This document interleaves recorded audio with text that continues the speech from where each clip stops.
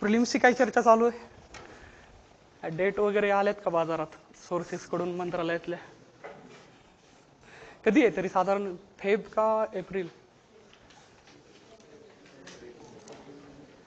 चर्चा काय?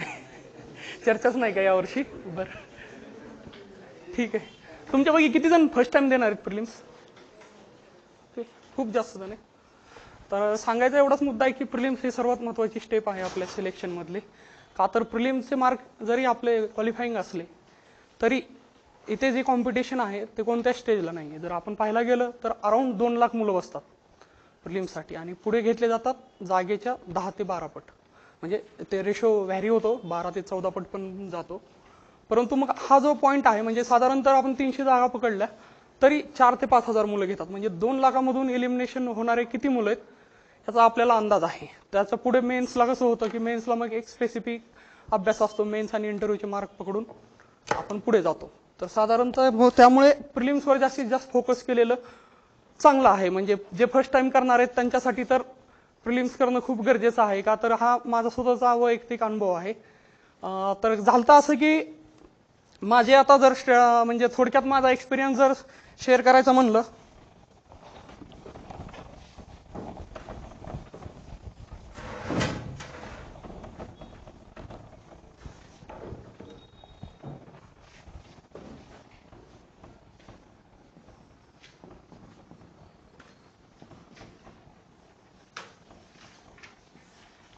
तर 18ला मी डेप्युटी कलेक्टर या पदावर माझी नियुक्ती झाली. तत्पूर्वी 16, 17 आणि 18.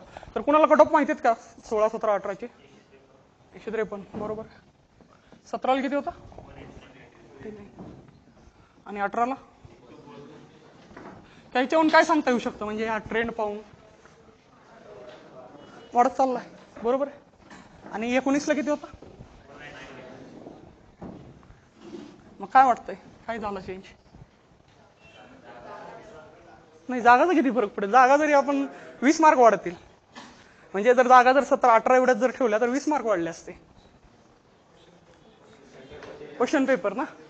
म्हणजे आपल्याला एक लक्षात काय ठेवायचं प्रिलिम्सच्या ह्याला की असं फिक्स काही कोणतं सूत्र नाही किंवा फिक्स मी एवढेच मार्क पाडणार आहे हे कधी लक्षात ठेवायचं नाही. जी आपली कॉम्पिटिशन आहे ती रिलेटिव्ह आहे. म्हणजे जसा पेपर येणार आहे त्यानुसार आपल्याला तो टॅकल करायचा. आपल्याला अवघड तर सगळ्याला अवघड, आपल्याला सोपा तर सगळ्याला सोपा, हे ॲटिट्यूड ठेवून गेलात तर क्लिअर व्हायचे चान्सेस जास्तीत जास्त आहेत. आता यामध्ये आपल्याला 2 पेपर आहेत. म्हणजे साधारणतः जीएसला मार्क किती पडतात तो? म्हणजे एक रेंज असते, त्याच्या पुढे जाणं खूप कठीण आहे. 70, 60 पण पडतात, 50 पण पडतात. नाही पडतात, रियालिटी आहे. आणि मी सांगणारच आहे थोड्या वेळात माझ्या बाबतीत झालेलं. तर आणि सीसॅटला किती पडतात? 100 प्लस असतात बऱ्यापैकी. म्हणजे आपल्याला 200 मार्काचे 2 पेपर आहेत. पण ऍक्च्युअल वेटेज बघायला गेलं तर मोर दॅन 60% वेटेज पासेसमध्ये तुमच्या सीसॅटचं आहे. बरोबर आहे. म्हणजे जीएसला कसं होतं एका लेवल नंतर पुढे जाणं खूप कठीण राहतं. परंतु एक मिनिमम लेवल तरी असली पाहिजे. म्हणजे जे ॲव्हरेज मार्क्स आहेत ते ॲव्हरेज किंवा ॲव्हरेज प्लस आपला स्कोर आलेला पाहिजे. तर माझ्या बाबतीत म्हणाल तर इथे 153 होते ना, मी तेव्हा स्किप करून एमपीएससी करायचा निर्णय घेतलेला, यूपीएससीचा अटेम्प्ट. तर मला इथे पहिल्या की 160 होते पण दुसऱ्या की 150 झाले आणि 153 कट ऑफ लागलेला. माझा स्प्लिट होता 50 आणि 100 म्हणजे 101 होता. म्हणजे 151 होते मला मार्क. तर साधारणतः 50 मार्क पडू शकतात. आता दुसऱ्या वेळेस माझा इथे होता 2017ला मला मार्क्स होते अराउंड इथे 110 प्लस होते आणि इथे 140 अराउंड होते आणि यावेळेस खूपच जास्त होते. हा, तर सांगायचा मुद्दा काय की यावेळेस माझ्याकडून काय चुका झाल्या, म्हणजे प्रिलिमचा अप्रोच माझा कुठे चुकला होता आणि मी कसं इम्प्रोव्हाइज करत गेलो यामध्ये. तर यावेळेस जेव्हा मला जीएसला 50 मार्क मिळाले होते तर तेव्हा माझ्याकडे काय होतं तर ओव्हर कॉन्फिडन्स होता. माझं सीसॅट खूप चांगलं आहे, सीसॅट चांगलं होतं नो डाऊट, पण जीएसला मिनिमम मार्क नाही आले, माझी प्रिलिम्स गेली. दुसरी गोष्ट माझ्याकडे प्लॅनिंग नव्हतं. तिसरी गोष्ट म्हणजे मी एमपीएससी म्हणजे करंट असतो फक्त, म्हणजे एमपीएससीचा जीएस म्हणजे फक्त करंट. ते करंटचे 2 मॅगझिन आणलेले 3-3 महिन्याचे आपले सेट येतात, ते 3-3 महिन्याचे नुसते पुरस्कार पाठ करत बसलेलो. म्हणजे हा आपल्या अप्रोचमध्ये झालेल्या चुका आहेत, माझ्याकडून झालेल्या चुका आहेत हे तुम्हाला मी सांगतोय. आणि जनरल परसेप्शन काय असतं एमपीएससी प्रिलिम्स म्हणजे सायन्स असतं जे करंट अफेअर्स असतात, आणि त्या सायन्समध्ये पण बायोलॉजीच असतं फक्त असं आपल्याला, म्हणजे बायोलॉजीचाच अभ्यास 2-2 महिने करतात. म्हणजे मलाही वाटलेलं की बायोलॉजीच खूप महत्वाचं आहे, मार्क येत नाहीत, आउटपुट येत नाही. म्हणजे आपल्याला कुठेतरी कळायला पाहिजे की आपल्याला प्रायोरिटाईज कोणते टॉपिक करायचे, आणि आपल्याला आयोगाने काहीतरी आपल्याला सिलेबस दिलेला आहे, म्हणजे आपला प्रिलिमचा सिलेबस दिलेला आहे, पण तो मेन्स एवढं एलॉबरेट नाही आहे. म्हणजे मेन्सचा कसं आहे, स्पेसिफिसिटी जास्त आहे मेन्समध्ये. प्रिलिम्सला कसं आहे, वरवरचं आहे. भूगोल म्हणलं भारताचा, जगाचा आणि महाराष्ट्राचा भूगोल, विशेष संदर्भासह कंसात लिहितात की महाराष्ट्राचं आहे. असंच इतिहासाच्या बाबतीत पण असं आहे. म्हणजे आपल्याला इथे दिलेलं नाही, म्हणजे आपल्याला इथे काय पाहिजे तर एक जनरल अप्रोच जो आहे, किंवा आपण जो टॉपिक कव्हर करतोय त्या टॉपिकची विड्थ जास्त असायला पाहिजे रादर दॅन डेप्थ. म्हणजे जेवढं जास्त कव्हरेज तुम्हाला करता येईल ते कव्हरेज जास्तीत जास्त असेल तर तुम्हाला प्रिलिम्स क्लिअर व्हायला खूप फायदा होईल. तर साधारणतः आपल्याकडे तर हे जनरल कट ऑफचं सांगायचं माझा एवढाच उद्देश होता की कसे आपण कुठे टार्गेट करायला पाहिजे आणि कोणत्या दोन्ही विषयाला तेवढंच इक्वल वेटेज दिलं पाहिजे, एवढाच उद्देश होता.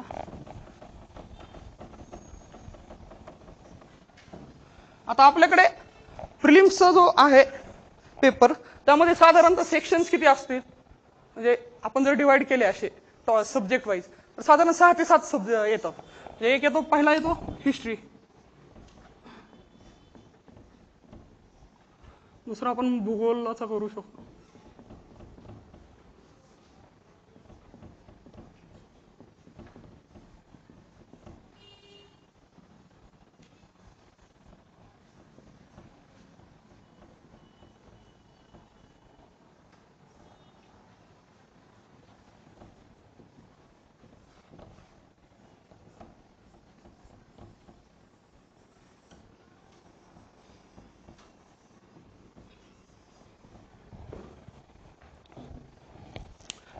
तर साधारणतः आपण हे 7 सेक्शन असे करू शकतो की history, polity, geography, economy, science, environment आणि करंट अफेअर्स. आता प्रत्येकासाठी अप्रोच कसा ठेवला पाहिजे, आता हिस्ट्रीमध्ये पण आपल्याला डिव्हिजन करता येतं. हिस्ट्रीमध्ये डिव्हिजन कसं करता येतं तर एन्शियंट, मिडायवल आणि मॉडर्न, तर हे 3 विषय आहेत आपल्याला प्रिलिम्ससाठी. तर आपलं काय होतं की मॉडर्नचे जास्तीत जास्त पुस्तकं वाचण्यावर भर राहतो, पण एन्शियंटचे जर क्वेश्चन पाहिले 5 ते 6 क्वेश्चन्स येतात आणि ते खूप सोपे असतात, म्हणजे एकदम शालो लेवलला येतात, असे खूप डीपमध्ये येत नाही कम्पेअर्ड विथ द मॉडर्न. मग ते आपण टार्गेट केले पाहिजेत. आपलं कुठेतरी ते मिस होतं. आपण काय करतो, फक्त 6वीचं पुस्तक वाचतो आणि दॅट्स इट म्हणतो, परंतु काही वेळा क्वेश्चन त्याच्या बाहेर पण जातात. मग ह्यासाठी साधारणतः आपण एन्शियंटवर पण भर दिला पाहिजे, म्हणजे जे 5 क्वेश्चन आहेत ते तुमचे 10 मार्क वाढवणार आहेत डिरेक्टली. त्यामुळे 10 मार्क वाढल्यावर तुमचा स्कोअर आपोआपच वाढणार आहे. मग एन्शियंट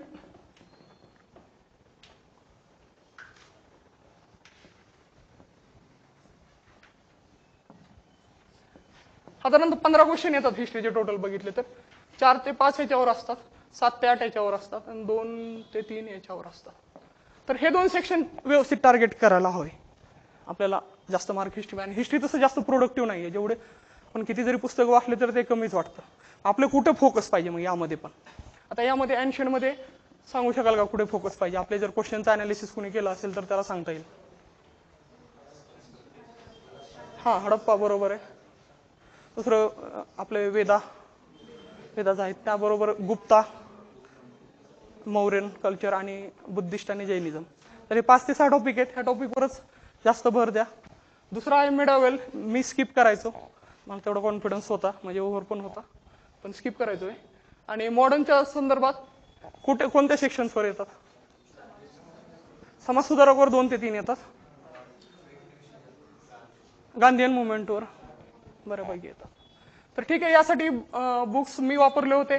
एन्शियंटसाठी मी लुसेंटचं वापरायचो बुक, ज्यामध्ये तो फॅक्च्युअल कंटेंट आहे आणि बऱ्यापैकी परीक्षेमध्ये रिफ्लेक्ट होतात त्यातून, म्हणजे प्रश्न येतात. लुसेंटचे जे 50 पान आहेत एन्शियंटचे तेवढेच वाचून गेले तरी सफिशियंट आहे. आणि 6वीचं जे बुक्स आहे आपलं टेक्स्ट बुक आहे ते टेक्स्ट बुक बऱ्यापैकी एन्शियंटचा पार्ट कव्हर करतं.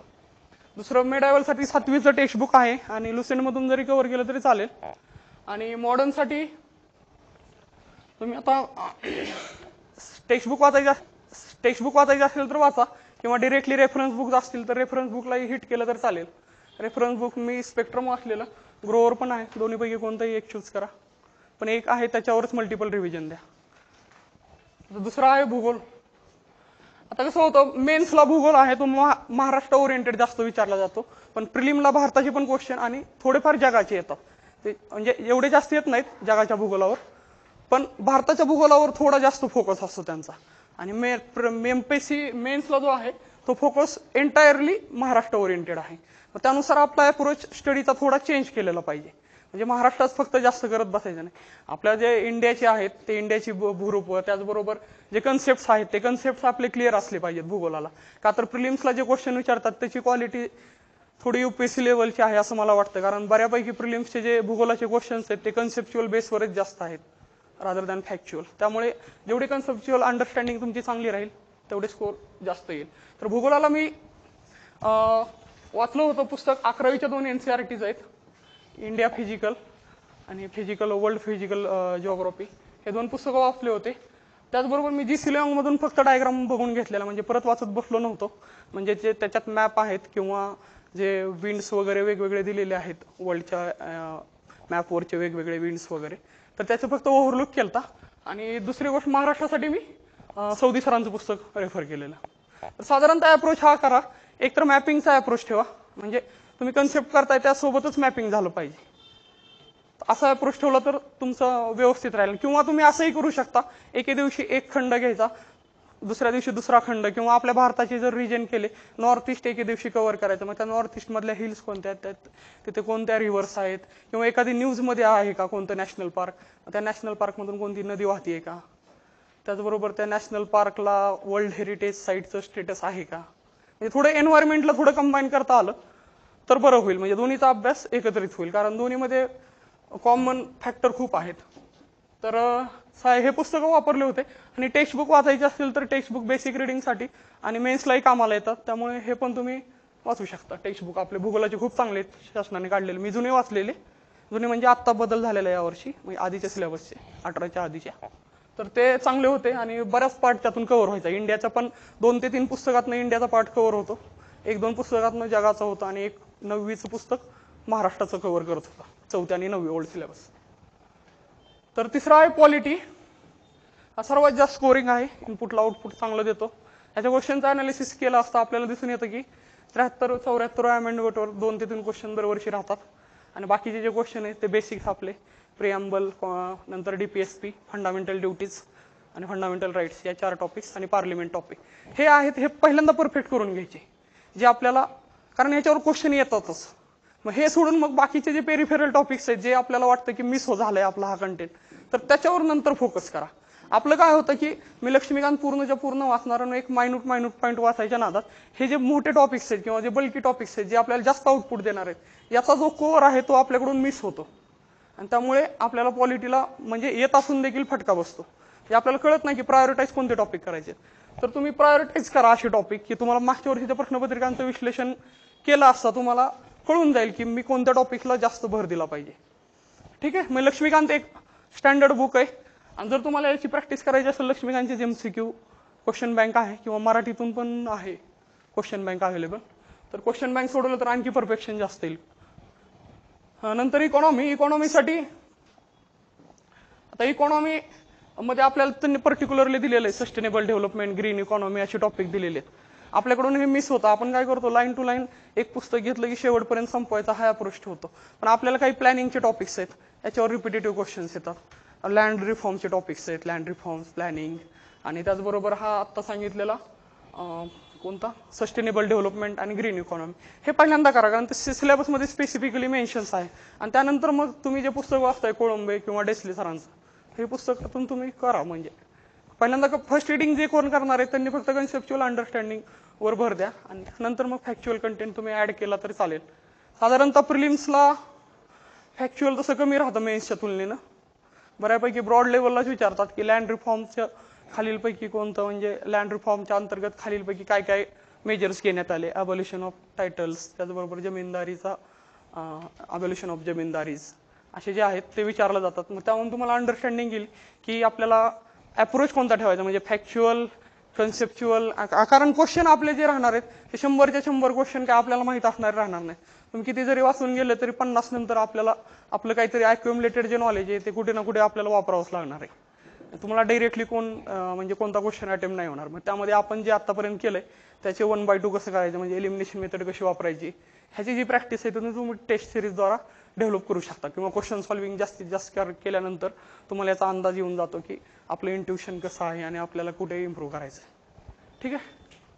आता सर्वात महत्त्वाचा पार्ट आहे, तसा तेवढा पण जास्त प्रोडक्टिव्ह नाही, कारण बायोलॉजीचे क्वेश्चन खूप टफ येतात की जे 8वी 9वी 10वीच्या पुस्तकातूनही कव्हर होत नाही, भस्के सरांच्याही पुस्तकातून कव्हर होत नाहीत. मग साधारणतः माझा असा अप्रोच होता, फिजिक्स आणि केमिस्ट्री जे आहेत 5 ते 6 क्वेश्चन, आणि बायोलॉजीचे जे 10 क्वेश्चन येतात त्यातले 3 ते 4 असे म्हणून 8 ते 9 क्वेश्चन जरी आले तरी मी समाधानी असायचो. म्हणजे की आपल्याला टार्गेट होतं 17 ते 18 क्वेश्चन येतात, त्यापैकी 8 ते 9 आले तरी सॅटिस्फाईड, कारण इथे जास्त मार्क घालवायचे नाहीत. पॉलिटी, इकॉनॉमी, एन्व्हायरमेंट, भूगोल आणि एन्व्हायरमेंट, कारण हे बऱ्यापैकी स्टॅटिक आहे सगळं. हिस्ट्री पण स्टॅटिक आहे, पण हिस्ट्रीचं सगळं कव्हरेज होत नाही आपलं, त्यामुळे हिस्ट्रीला मार्क करणं तसंही थोडं टफ जातं. जर पेपर अवघड आला तर, सोपा आला तर काही एवढा प्रॉब्लेम नाही. आणि करंट पण डायनामिक असल्यामुळे तिथं आपण सांगू शकत नाही की आपल्याला मार्क येणार आहेत का नाही. त्यामुळे साधारणतः हा अप्रोच तुम्ही फॉलो करा सायन्सला, तुम्हाला फायदा होईल. त्यानंतर आहे एन्व्हायरमेंट. तर एन्व्हायरमेंटसाठी मी शंकर आयसचं बुक रेफर केलं होतं. तुषार घोरपडेचं पण आहे मराठीतून, कोणतं युनिक पब्लिकेशनचं आहे, सह्याद्री पब्लिकेशन का युनिक पब्लिकेशन, आधी युनिक पब्लिकेशनकडून येत होतं, आता सह्याद्री झालं असेल. तर एन्व्हायरमेंटचं बुक आहे. तर ह्यामध्ये करायचं काय, तर आपण क्वेश्चन्स पाहिले तर आपल्याला कळून जाते. ते प्रोजेक्ट टायगर वगैरे असे पर्टिक्युलरली विचारलेले असतात, हे चार्जच्या जोड्या लावा, इकडं जोड्या लावा. त्याचबरोबर बेसिक डेफिनेशन्स आहेत. बेसिक डेफिनेशन्स तुम्ही 12वीचे टेक्स्ट बुक आहे त्यातनं पण करू शकता, NCERTचं आहे, त्यात शेवटचे 4 टॉपिक आहेत, त्यातून तुम्ही बेसिक्स केलं आणि त्यानंतर मग डायरेक्टली ह्या एन्व्हायरमेंटच्या बुकला डायरेक्ट रेफर केलं तरी काय हरकत नाही.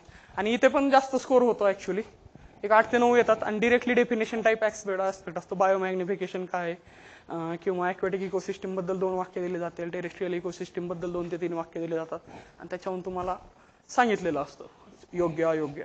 त्यामुळे हा पण खूप प्रोडक्टिव्ह आहे. साधारणतः हा एक सेक्शन, हा पॉलिटीचा सेक्शन, इकॉनॉमीचा सेक्शन आणि एन्व्हायरमेंटचा सेक्शन. तर साधारण बघायला गेलं तर 10 ते 12 क्वेश्चन याच्यावर येतात, एक 14 ते 15 क्वेश्चन याच्यावर येतात. इकॉनॉमीवर 10 ते 12 येतात आणि एन्व्हायरमेंटवर 7 ते 8 पकडूया, कारण जिओग्राफी आणि याचे ओव्हरलॅपिंग होतात. तर साधारण इथे तुमची 40ची बेरीज होती. 40 आपली काय ॲक्युरेसी नसते, 40चे 40 येणार आहेत. ते कुठेतरी 30-35चे आपण लेवल लावतो. इथून इकडे 2-3 मधून 15-16 क्वेश्चन केले तर 50 गुणिले 2 100 मार्क आपल्याला पडतात. आणि 100 मार्क खूप चांगला स्कोर आहे, असं सर राज्यसेवेत तर समजलं जातं. त्यामुळे अशी अडचण येऊ नये. मी हे माझं सांगितलं, पण तुम्हाला हिस्ट्री सोपं जात असेल तर तुम्ही इथे टार्गेट करू शकता. तुम्हाला जर इथे करंटचं जर तुम्हाला वाटतं की माझा करंटवर खूप जास्त होल्ड आहे, तुम्ही करंटला 15 पैकी 12चं टार्गेट पण ठेवू शकता. असं काही नाही, प्रत्येकाची स्ट्रेंथ आहे, प्रत्येकाचे काही विकनेसेस आहेत, त्यानुसार प्रत्येकाने आपापली स्ट्रॅटेजी डिव्हाइस केलेली बेटर राहील. त्यासाठी आता सफिशियंट वेळ आहे. जर एप्रिलमध्ये परीक्षा होणार असेल तर खूप जास्त वेळ आहे, म्हणजे एक 5 महिने तर तुम्हाला मिळत आहेत आत्तापासून जरी तुम्ही सुरुवात करणार असाल तर 5 ते 5.5 महिने. त्यामुळे तुम्ही सुरुवातीचा जो कालावधी आहे तो सुरुवातीचा कालावधी एक ॲनालिसिस कसं करताय तुम्ही. पेपर मागच्या वर्षीचे एक 2 ते 3 वर्षातले पेपर पहा, जे आता कट ऑफचे ट्रेंड दाखवले होते. या 3 वर्षात थोडा चेंज झाला आयोगाचा, कारण नाहीतर आधी 125 पण कट ऑफ लागलेला आहे. 2015ला 125च कट ऑफ होता. आत्ताचा चेंज झालेला 17 पासूनचा जो ट्रेंड आहे त्याचे पेपर विश्लेषण करा आणि त्यानुसार कोणत्या टॉपिकला आपल्याला जास्त हिट करता येतं ते टॉपिक प्रायोरिटाईज करा, त्याच्यात कमीत कमी चुका करण्याचा प्रयत्न करा. राहिला शेवटचं सेक्शन करंट अफेअर्स. तर करंट अफेअर्समध्ये आता हे वेगळं करंट अफेअर्स आहे, म्हणजे जी के टाईप पण असतं. तर एखादी कोणती प्रसिद्ध व्यक्ती आहे, त्या प्रसिद्ध व्यक्तींना ज्ञानपीठ पुरस्कार जाहीर झाला तर त्यांची पुस्तकाची 7 ते 8 पुस्तकं दिलेली असतात आणि यापैकी कोणतं पुस्तक नाही आहे. म्हणजे हे म्हणजे मला तरी इम्पॉसिबल वाटायचं की एवढे कधी मेमोराईज करायचे, किंवा त्यातलं कोणतं नाही हे तरी लक्षात यायला पाहिजे. आणि इथे काय लॉजिकचा काही प्रश्न नाही आहे, माहीत असेल तर लिहा, नाही तर सोडून द्या. असे क्वेश्चन मी तर बेटर स्किप करायचो, कारण काही अंदाजच लावता येत नाही. आपल्याला करंट करताना काय करायचं, तर करंट करताना 2 ते 3 वेळेनं ते करंट विचारतात. म्हणजे कसं असतं, एक तर पर्सनॅलिटी, वेगवेगळ्या पर्सनॅलिटीज, त्या वर्षात जर कुणाची एखादा पॉलिटिकल लीडर आहे सिग्निफिकंट, XPM किंवा असेल कोण असेल, त्यांची डेथ झालेली असेल तर त्यांच्यावर राज्यसभेवर कितीदा होते, लोकसभेवर कितीदा होते, त्याचबरोबर त्यांनी कोणती पुस्तकं छापली होते का, त्याचबरोबर आत्ता आपल्या महाराष्ट्रात कोणती पुस्तकं छापली होते का, त्याचबरोबर आत्ता आपल्या महाराष्ट्रात इलेक्शन झालेले आहेत तर त्या इलेक्शनचं थोडं स्टॅटिस्टिक्स पाहून जा. त्या इलेक्शनच्या स्टॅटिस्टिक्सवर प्रश्न विचारला जातो, कोणत्या पक्षाने किती मिळवल्या डायरेक्ट एक्झॅक्टली फिगर विचारली जाऊ शकते किंवा टोटल वोटर टर्नआउट रेशो होता तर तो वोटर टर्नआउट रेशो 4 ऑप्शन देतील आणि ऑप्शन खूप क्लोज असतात. ऑप्शन म्हणजे आपल्याला असं वाटतं की सगळेच बरोबर आहेत. आपण 70% समजा असं ऐकलेलं असतं तर पॉईंट मध्ये फरक केलेला असतो. आणि त्याचबरोबर वेगवेगळे अवॉर्ड्स आणि बायोलॉजीमध्ये आपले नोबल्स असतात, नोबेल प्राईज. ह्या ज्या गोष्टी आहेत ह्याच्यावर फोकस करा. यासाठी तुम्ही मंथली मॅगझिन वापरत असाल कोणतंही एक वापरा, म्हणजे पृथ्वीचं चांगलं आहे, पृथ्वी परिक्रमा. आणि दुसरं मग त्याला सप्लिमेंट करायला तुम्ही एखादी वार्षिकी घेऊ शकता. अभिनवची वार्षिकी पण चांगली आहे, बऱ्यापैकी ते सॅटेलाइट लॉन्च वगैरे एकाच ठिकाणी वर्षातलं मिळून जातं. आणि जानेवारी टू जानेवारी केलेलं बेटर राहील. 1.5 वर्षाचं विचारतं, म्हणजे 6व्या वर्षाचं विचारतात. आणि फेबपर्यंत जानेवारी 15 किंवा जानेवारी एंडपर्यंत केलं तर करंट चांगलं आहे. त्याच्या पुढे जास्त नाही केलं तरी काही हरकत नाही. ठीक आहे, साधारणतः हा अप्रोच होता आणि हे माझे बुक्स होते.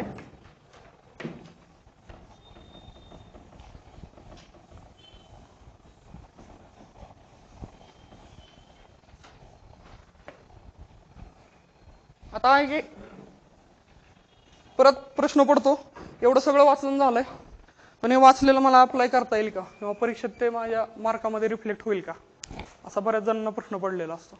यासाठी काय करता येऊ शकतं, इतर टेस्ट सिरीज जॉईन करू शकता किंवा घरी आणून पेपर सोडू शकता. दोन्ही पण ऑप्शन्स आहेत तुमच्याकडे.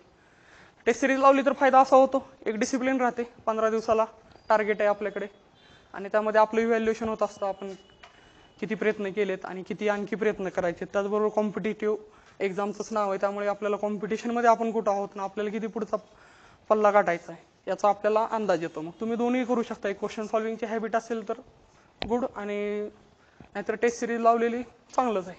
हे दोन्ही ऑप्शन्स आहेत. आणि आणखी बाकी मग प्रिलिम्सबद्दल मला तुमचे काही क्वेश्चन्स असतील तर तेच जाणून घ्यायला आवडतील.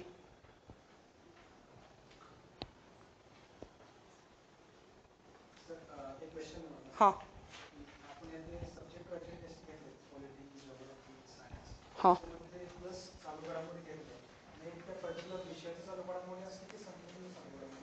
नाही, त्यातल्या सर्वांच्या चालू घडामोडी असतील ते तुम्हाला कन्वे करतील. मला त्याचं शेड्यूलबद्दल माहीत नाही. शेड्यूलबद्दल तुम्ही त्यांना विचारून घ्या. म्हणजे तो मंथलीच असेल, मे बी 3-3 महिन्याचं असं कव्हर करत आलेले असतील, 2 महिन्याचं असं 6 ते 8 टेस्टमध्ये तुमचं एका वर्षाचं कव्हर करण्याचा प्रयत्न असेल.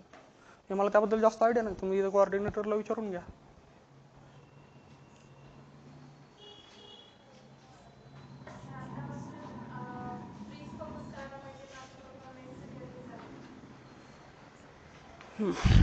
तर प्री आणि मेन्स मॅडम कसं आहे, 40% सिलेबस सेमच आहे. तुम्ही प्रिलिम्सला जास्त म्हणजे तयारी चांगली केली तर मेन्सचा 40% सिलेबस होते. आणि आत्तापर्यंत तुमचा किती अभ्यास झाला त्याच्यावर डिपेंड आहे.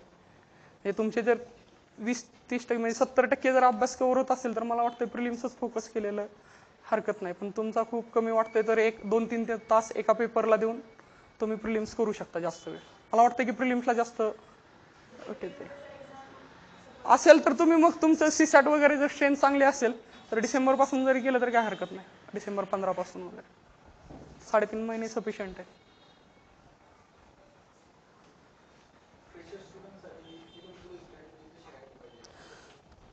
सो मला वाटतं फ्रेशर स्टुडंटने प्रिलिम्सवर जास्तीत जास्त फोकस दिला पाहिजे. एक रिव्हिजनचं टार्गेट ठेवा, तुमच्या रिव्हिजन किती होणार. एक बुक लिस्ट तुम्ही फिक्स करा, म्हणजे आधी केलेली असेल तर दॅट्स वेल.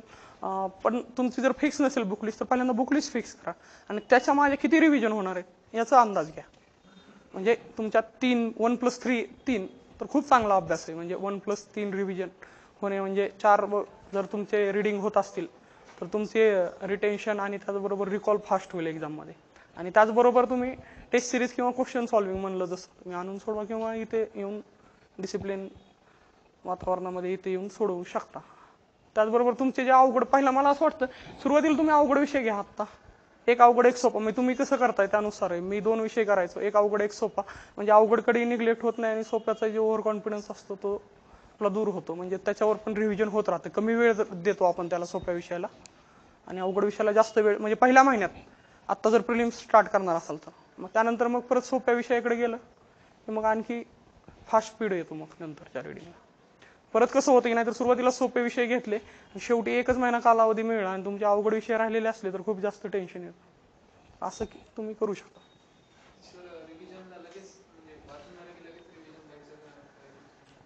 म्हणजे ते पण आहे, डेली रिव्हिजनची पण माझी स्ट्रॅटेजी होती. म्हणजे आज जे वाचले ते उद्या रिकॉल, म्हणजे आल्या आल्या अर्ध्या तासात पहिल्यांदा स्कॅन करून घ्यायचं, म्हणजे लाईन टू लाईन नाही वाचत बसायचं, पण स्कॅन करून घ्यायचं, मग उद्या जे वाचणार आहे तो टॉपिक कंटिन्यू करायचा. एक फ्लो पण राहायचा आणि जास्त वेळ रिटेन्शन पण बेटर व्हायचं. मग त्यानंतर मग 15 दिवसांनी वगैरे परत तोच सब्जेक्ट घ्यायचा, का तर तो विसरायची शक्यता आहेच.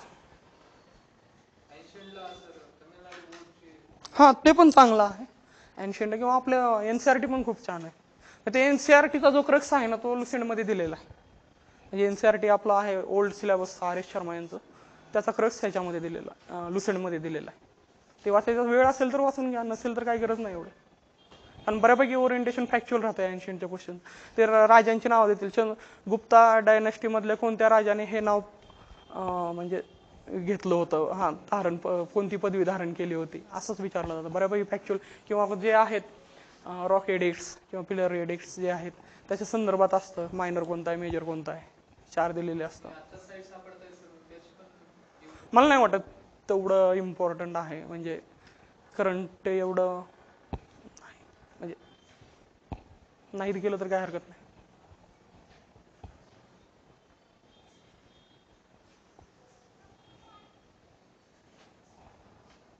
काय विचारायचं कुणाला? प्रथमेश.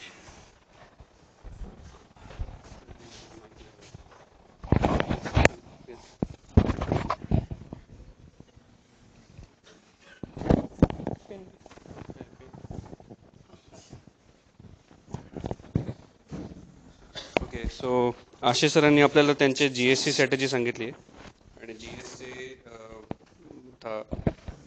टेस्टच्या संदर्भात आणि आपल्या प्रिलिमच्या संदर्भात GSचा अभ्यास कसा करावा त्यांनी त्यांच्या अनुभवातून सांगितले आणि तुमच्या प्रश्नांची उत्तरं पण दिली. मला असं काय वाटतं की बरेच जणांच्या मनात अजून प्रश्न होते पण त्यांनी विचारले नाहीत. चेहरे वाचता येतात ना आता आम्हाला. प्रश्न विचारत चला रे. मला हे तर माहिती आहे की मी जेव्हा स्टुडंट फेजमध्ये होतो, म्हणजे आपण कायमच स्टुडंट फेजमध्ये असतो, पण मी जेव्हा MPSCचा अभ्यास करत होतो तेव्हा मी अक्षरशः बंडावून सोडायचो प्रश्न विचारून, कारण ही ऑपॉर्च्युनिटी परत येत नाही. सध्या आम्ही दोघेही यशदामध्ये आमचं ट्रेनिंग चालू आहे. सकाळी 6 पासून ट्रेनिंग चालू असतं आणि 9:30 ते 5:30 लेक्चर करून आम्ही इकडे आलोय. आमचं ॲक्च्युली रविवारचा दिवस मोकळा असतो, पण उद्या आमची NDAची व्हिजिट ठेवली आहे, त्याच्यामुळे आम्हाला आज हे तातडीने सेशन घ्यावं लागलं, आफ्टरनून इव्हिनिंग सेशन घ्यावं लागलं. पण जेवढे पण आता अधिकारी मित्र येतील तुमच्यासमोर त्यांना तुमच्या सगळ्या मनातले प्रश्न विचारा. आणि जे फ्रेशर्स असतील त्यांनी तर अजिबात भीती बाळगायची काही कारणच नाही आहे, कारण काय आपलं काही कंपॅरिझन करायला काही नाहीच आहे, त्याच्यामुळे काय भीती बाळगायची. ज्यांनी 1-2 अटेम्प्ट दिले असतील, वेगवेगळ्या टप्प्यांवर गेले असतील, त्यांनी त्या टप्प्यांवर काय काय चुकलंय आपलं हे विचारण्यासाठी तर ही ऑपॉर्च्युनिटी घ्या ना. बरं, आता नोव्हेंबर चालू आहे बरोबर. सो नोव्हेंबरची सुरुवात हा एकदम बेस्ट ऑपॉर्च्युनिटी की तुम्हाला तुमची स्ट्रॅटेजी चेंज करायची असेल, इव्हॉल्व करायची असेल किंवा सुरुवातीपासून करायची असेल. बरेच जण प्रश्न विचारत होते की आतापासून फ्रेशरसाठी काय करायचं. तुम्ही आतापासून जरी अभ्यास केला ना MPSCचा, म्हणजे राज्यसेवेचा अभ्यास तुम्ही आतापासून जरी सुरू केलात, आजचा दिवस गेला, 2 नोव्हेंबर संपला, 3 नोव्हेंबर पासून जरी तुम्ही अभ्यास सुरू केला तरी पण तुम्ही प्रिलिम पास होऊ शकता, याची मी तुम्हाला गॅरंटी देतो. सिरियसली सिन्सिअरली दोन्ही प्रकारे अभ्यास करा, तुमची प्रिलिम निघते. ओके, अजिबात टेन्शन घ्यायची गरज नाही. ज्यांच्या आतापर्यंत काही चुका झाल्या असतील किंवा अभ्यास कमी पडला असेल त्यांना तर फक्त रिव्हिजन करायचं आणि चुका सुधारायच्या आहेत. मग त्यांनी प्रिलिम न पास होण्याचं काही कारणच नाही आहे. अगेन 2 लाख मुलं बसतात, त्यातून काही हजार लोक सिलेक्ट होतात, ही याच्या भीती बाळगायचं कारण नाही आहे, ते आव्हान स्वीकारायचं कारण आहे. बरं, या क्षेत्रामध्ये आपल्याला दुसऱ्यांना कोणी ढकललंय का? आपण स्वतःहून आलोय बरोबर. मग त्याच्यामध्ये हे आव्हान आहे तुमच्यासाठी, इट इज अ चॅलेंज. मग 2 लाख मुलं बसतात का 4 लाख मुलं बसतात त्याच्याने फरक पडत नाहीत, पण तुम्ही कॉम्पिटिशन काय ती समजून घ्या पहिले आणि मग त्या कॉम्पिटिशनमध्ये तुम्ही उतरले आहात त्या दृष्टीने तुम्ही अभ्यास सुरू करा. नोव्हेंबर हा इतका बेस्ट टाइम पिरियड आहे की जे नवीन सुरुवात करतात त्यांना सुद्धा अजूनही ॲम्पल टाइम आहे, भरपूर वेळ. साधारणपणे ज्या वर्षी लोकसभा निवडणुका असतात, ज्या मेमध्ये होतात, त्यावेळेस प्रिलिम फेब्रुवारीमध्ये घेतली जाते असा अनुभव आहे. आता यावर्षी पण फेब्रुवारीमध्ये होती, 14ला पण फेब्रुवारीमध्ये होती, 20ला तर कुठल्या लोकसभा निवडणुका नाही आहेत किंवा राज्याची पण निवडणुका नाही, त्याच्यामुळे प्रिलिम साधारणपणे मार्च एंड एप्रिलच्या पहिल्या दुसऱ्या वीकमध्ये व्हायला हरकत नाही. अजून शेड्यूल आलं नाही ना आय थिंक. सो तुमच्याकडे एप्रिलपर्यंत चिकार वेळ आहे रे अभ्यास करण्यासाठी. ठीक आहे, मला सांगण्याचा उद्देश असा की तुमच्या मनात प्रश्न आहेत, मला जाणवतंय, ते उभं राहून सुद्धा मी बसलो होतो, मला जाणवतंय तुमच्या चेहऱ्यात प्रश्न आहेत. आता मी CSAT बद्दल थोडं बोलणार आहे, मला जेवढा अनुभव आहे तो. याच्यामध्ये तुम्ही प्रश्न विचारा, चालू असताना विचारलं तर चांगलंच आहे, नाहीतर मग नंतर तुम्हाला वेळ देईन तेव्हा विचारा. जर का तुम्हाला आशिष सरांना अजून जीएसचे बद्दल काही प्रश्न विचारायचे असतील मधल्या काळात, समजा एखादा आलं समजा प्रश्न डोक्यामध्ये, तर तो पण विचारा, हरकत नाही. आम्ही इकडे आलो तुमच्या प्रश्नांची उत्तर देण्यासाठी आलोय ना, तर कशाला आलो असतो इकडे आम्ही. आम्हाला जो काही अनुभव आहे थोडासा तो तुम्ही तुमचा वापर करून घ्यावा.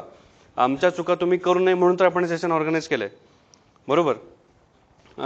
सगळ्यात पहिले तर आशिष सर जे बोलले त्याबद्दल तुम्हाला थोडंसं अजून एकदा रिमाइंड करून देतो. मी सीसॅट बद्दल बोलणार आहे, त्याच्यामुळे आशिष सरांनी त्यांचे जे 3 वर्षाचे मार्क लिहिले होते त्याच्यामध्ये त्यांचे सीसॅटचे मार्क किती होते कोणी सांगू शकेल का, रिकॉल करू शकेल का मला? 100, 140 आणि 165. व्हॉट डज दिस सिग्निफाय? याचा अर्थ काय? इम्प्रूव्हमेंट होत गेली आहे, बरोबर. पहिली गोष्ट, प्रत्येक वर्षी इम्प्रूव्हमेंट होत गेली आहे. याच्या मागची कारण 2 असतील की अनुभवाने माणूस अजून शहाणा होतो आणि अगेन प्रॅक्टिस. बरं, त्यांना 2017च्या बॅचमधून सीओ पद मिळालं होतं, तरी पण ते नाही थांबले आणि 18च्या बॅचला त्यांनी परत अभ्यास करून डीसी पद काढले, बरोबर. म्हणजे काय, 140 सीसॅट म्हणजे साधारणपणे समजा आता तुम्हाला मी सांगितलं की 140 पर्यंत सीसॅट टार्गेट करणं कठीण आहे, नाही का? खरंच कठीण आहे. आता कोणी 140 सीसॅट जर का स्कोर काढला असेल तर तो आपण म्हणू की अरे खूप भारी सीसॅट आहे त्याचं. पण त्याच्याही पुढे जाऊन 165 सीसॅट काढू शकतो याचं उदाहरण आहे ना आपल्या पुढे, बरोबर. एक पोस्ट काढून सुद्धा. सो 100, 140 आणि 165 दिस इज अ कॉन्स्टंट इम्प्रूव्हमेंट. बरं, जीएस मध्ये पण इम्प्रूव्हमेंट झालीच आहे, सीसॅट मध्ये पण इम्प्रूव्हमेंट झाली आहे. आणि कट ऑफचा तुम्ही जर का विचार केलात तर तुम्हाला दोन्हीचे मार्क इक्वली लागतात जर का तुम्हाला प्रिलिम पास व्हायचं असेल तर. तुम्ही फक्त जीएसचा अभ्यास करून सीसॅट कसं बसं काठावर पास होऊन जर का तुम्ही गॅम्बल करत असाल तर ते कठीण आहे. म्हणजे फक्त जर का सीसॅटचा अभ्यास करत असाल आणि जीएस कसं बसं पास करत असाल ते पण कठीण आहे. तुम्हाला नंतरच्या वेळ, प्रिलिम नंतरच्या वेळ तुम्हाला पूर्ण वेळ जीएस कव्हर करता येणार नाही, 3-3.5 महिन्याचा वेळ मिळतो. त्यामुळे दोन्हीला इक्वली वेटेज द्या. जीएसचा पण अभ्यास करा, सीसॅटचा पण अभ्यास करा. सीसॅटची भीती मनातून पहिले काढून टाका. सीसॅट इज घाबरण्यासारखं काही नाहीये. पहिली गोष्ट, अगेन या क्षेत्राकडे आपण स्वतः आलेलो आहोत. आपण स्वतः ठरवले की आपण राज्यसेवेचा अभ्यास करणार आहे, एमपीएससीचा अभ्यास करणार आहे. त्याच्यामुळे या क्षेत्रामध्ये जे काही चॅलेंजेस आहेत, उतार चढाव आहेत, ते आपल्याला फेस करायचे आहेत. बरं, कुठल्या गोष्टी आपल्या हाताच्या बाहेर आहेत? पेपर कसा निघणार, प्रश्न कसे येणार, कट ऑफ किती लागणार, किती मुलं फॉर्म भरणार, जागा कुठल्या कुठल्या निघणार, डीसी किती निघणार, तहसीलदार किती निघणार, डीवायएसपी किती निघणार, या सगळ्या आपल्या क्षमतेच्या बाहेरच्या गोष्टी आहेत. सो त्याचा काहीही विचार करायचा नाही. दुर्दैवाने सुरुवातीच्या अभ्यासाच्या काळामध्ये याच गोष्टींवर जास्त फोकस केला जातो, आपल्या त्याच्यामध्ये वेळ नाहक वाया जातो. सध्या फोकस करा की आपल्याला काय करायचंय, माझं स्ट्रेंथ आणि नॉन स्ट्रेंथ काय आहेत, स्ट्रेंथ मी अजून परफेक्ट कसं करू शकतो, नॉन स्ट्रेंथ मी त्याच्यामध्ये स्ट्रेंथमध्ये कसं कन्वर्ट करू शकतो, दॅट्स इट. स्वतःवर फोकस करा. एक कन्स्ट्रक्टिव्ह चांगला ग्रुप तयार करा जो तुम्हाला अजून इम्प्रूव्हमेंटसाठी मदत करेल आणि त्या ग्रुप बरोबर जास्तीत जास्त राहा, डिस्कशन करा, अभ्यासाच्या बाबतीत जास्त बोला. भांडण करण्यात वेळ घालवू नका. तावातावाने चर्चा करण्यामध्ये कोणाचंही भलं झालेलं नाही. आपण इकडे ग्रुप डिस्कशन हा एमपीएससीच्या कुठलाही क्रायटेरिया नाहीये. आपल्याला प्रिलिम्स आहे, मेन्स आहे, इंटरव्ह्यू आहे, म्हणजे पर्सनॅलिटी टेस्टसाठी 1-to-1 होते. आपल्याला असं 10 लोक बसलेत आणि मग आपल्याला तावातावाने चर्चा करायची असं काही नाहीये. त्याच्यामुळे ती चर्चा लिमिटेड ठेवा. मी सीसॅट बद्दल बोलणार आहे आता. जीएसचं आपलं डिस्कशन आशिष सरांनी घेतलंच, बरोबर. 100 प्रश्न, 200 मार्क, प्रत्येक प्रश्नाला 2 मार्क, 1/3 निगेटिव्ह, बरोबर. मला सीसॅटचं सांगेल का कोणी, कसं असतं प्रश्नांचं डिस्ट्रीब्युशन? किती प्रश्न असतात? 80 प्रश्न. किती मार्क असतात? 200 मार्क, बरोबर. म्हणजे प्रत्येक प्रश्नाला किती मार्क असतात? 2.5 मार्क्स पर क्वेश्चन, बरोबर. आणि याला परत 1/3 निगेटिव्ह आहेच ना, ठीक आहे. ज्यांनी आतापर्यंत एखादी तरी प्रिलिम दिली असेल त्यांना तर अनुभव आहे. ज्यांनी नसेल दिली प्रिलिम त्यांनी ॲटलीस्ट राज्यसेवेचे मागचे क्वेश्चन पेपर तरी बघितले असतील, बरोबर. आता हे 80 प्रश्नांचं डिस्ट्रीब्युशन परत कसं असतं? किती असतं? सगळ्यात पहिले टॉपिक मागा. टॉपिक कुठला असतो? कॉम्प्रिहेन्शन, बरोबर. किती प्रश्न असतात? 50 प्रश्न. साधारणपणे 10 पॅसेजेस असतात इंटू 5 क्वेश्चन्स इच, बरोबर. आता या 10 पॅसेजमध्ये सुद्धा आपल्याला डिस्ट्रीब्युशन वेगळं करता येतं. कसं करता येईल? 10 पॅसेजपैकी 8 पॅसेज असे असतात ज्याचं इंग्लिश आणि मराठी दोन्हीमध्ये भाषांतर दिलेलं असतं. एक पॅसेज असतो फक्त मराठीमध्ये ज्याचं इंग्लिश ट्रान्सलेशन नाही. एक पॅसेज असतो फक्त इंग्लिशमध्ये ज्याचं मराठी ट्रान्सलेशन नाही, बरोबर. सो या 10 पॅसेजपैकी आपण परत 3 भाग करतोय. 8 पॅसेज मराठी आणि इंग्लिश, एक फक्त मराठी आणि एक फक्त इंग्लिश, ठीक आहे. हे झाले 50 प्रश्न. उरलेले 30 प्रश्नांचं डिस्ट्रीब्युशन कसं असतं? 25 प्रश्न, बरोबर. याला आपण जनरली सीसॅट म्हणतो, ज्याला आपण कॉमन मॅथ्स पण म्हणतो, सीसॅट पण म्हणतो, मेंटल ॲबिलिटी पण म्हणतो, सगळं म्हणतो आपण त्याला. सीसॅट धरून चालूया आपण. आणि शेवटचे 5 प्रश्न पीएचडीएम. पीएचडीएमच्या प्रश्नांचं स्वरूप कसं असतं? प्रश्न कसे असतात? प्रश्न म्हणजे काय? इथे पॅसेज असतं, कॉम्प्रिहेन्शन असतं, वरती पॅसेज आहे, खाली 5 प्रश्न आहेत आणि 5 प्रश्नाला प्रत्येकी 4-4 ऑप्शन आहेत, बरोबर. एक प्रश्न, एक ऑप्शन बरोबर त्याला 2.5 मार्क मिळतील. बाकीचे 3 ऑप्शन चुकीचे, त्यांना वजा 1/3 ऑफ 2.5 मिळतील. पीएचडीएमचं काय असतं? पीएचडीएमला निगेटिव्ह मार्किंग नाही, बरोबर. No negative marking. आणि मग 4 ऑप्शन असतात, त्यांचे मार्क कसे असतात?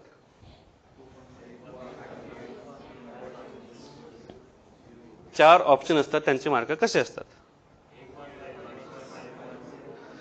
0, 1, 1.5, 2.5, बरोबर. परत हे सिच्युएशन बेस्ड प्रश्न असतात. उदाहरण दिलं असतं की तुम्ही एखाद्या तालुक्याचे आरोग्य अधिकारी आहात, त्या तालुक्यामध्ये साथीच्या रोगाचा फैलाव झालाय, तुमच्याकडे निधीची कमतरता आहे, औषधांची तुटवडा आहे आणि असं आहे, तुम्ही काय कराल त्याबद्दल? एखादा तुम्ही पोलीस अधिकारी आहात, तुमच्याकडे दंगल हाताबाहेर जाते असं तुम्हाला वाटतं, तुम्ही अतिरिक्त कुमक मागण्यासाठी काय कराल वगैरे वगैरे असे प्रश्न असतात. सो हे झालं पीएचडीएम. मधले जे 25 प्रश्न आहेत ना, त्याचं डिस्ट्रीब्युशन कसं असतं? आपण साधारणपणे असं डिस्ट्रीब्युशन करूया ज्याच्यामध्ये गणिती स्किल्स लागतात. गुणाकार, भागाकार, बेरीज, वजाबाकी, वर्ग, घन, वर्गमूळ, घनमूळ, आकडेमोड, गणित करावं लागतं. असे तर 12 ते 13 प्रश्न. आणि बाकीचे सगळे नॉन गणिती. नॉन गणिती म्हणजे काय? दिशादर्शन आलं, रक्तगट आलं, रक्त नातेसंबंध आलं, बरोबर, किंवा मिरर इमेज आणि बाकी सगळे प्रश्न ना, सिटिंग अरेंजमेंट वगैरे असतात सगळे. सो याच्यामध्ये साधारण आपण 12 ते 13 प्रश्न. याच्यामध्ये आपण म्हणूया की मॅथमॅटिक्स बेस्ड, आणि याच्यामध्ये आपण म्हणतो mental ability. Mental ability plus reasoning, बरोबर. आपण मेंटल ॲबिलिटी रिझनिंग एकत्र कव्हर करतोय. सो आता याच्यामध्ये भीती बाळगण्यासारखं काय कारण आहे? जनरली मुलांमध्ये, एमपीएससीचा अभ्यास करणाऱ्या विद्यार्थ्यांमध्ये सीसॅट बद्दल भीती असते की मी जीएस रट्टा मारून पास करून घेईन, पण मला सीसॅट जमणार नाही, जसं येईल तसं येईल, राम भरोसे.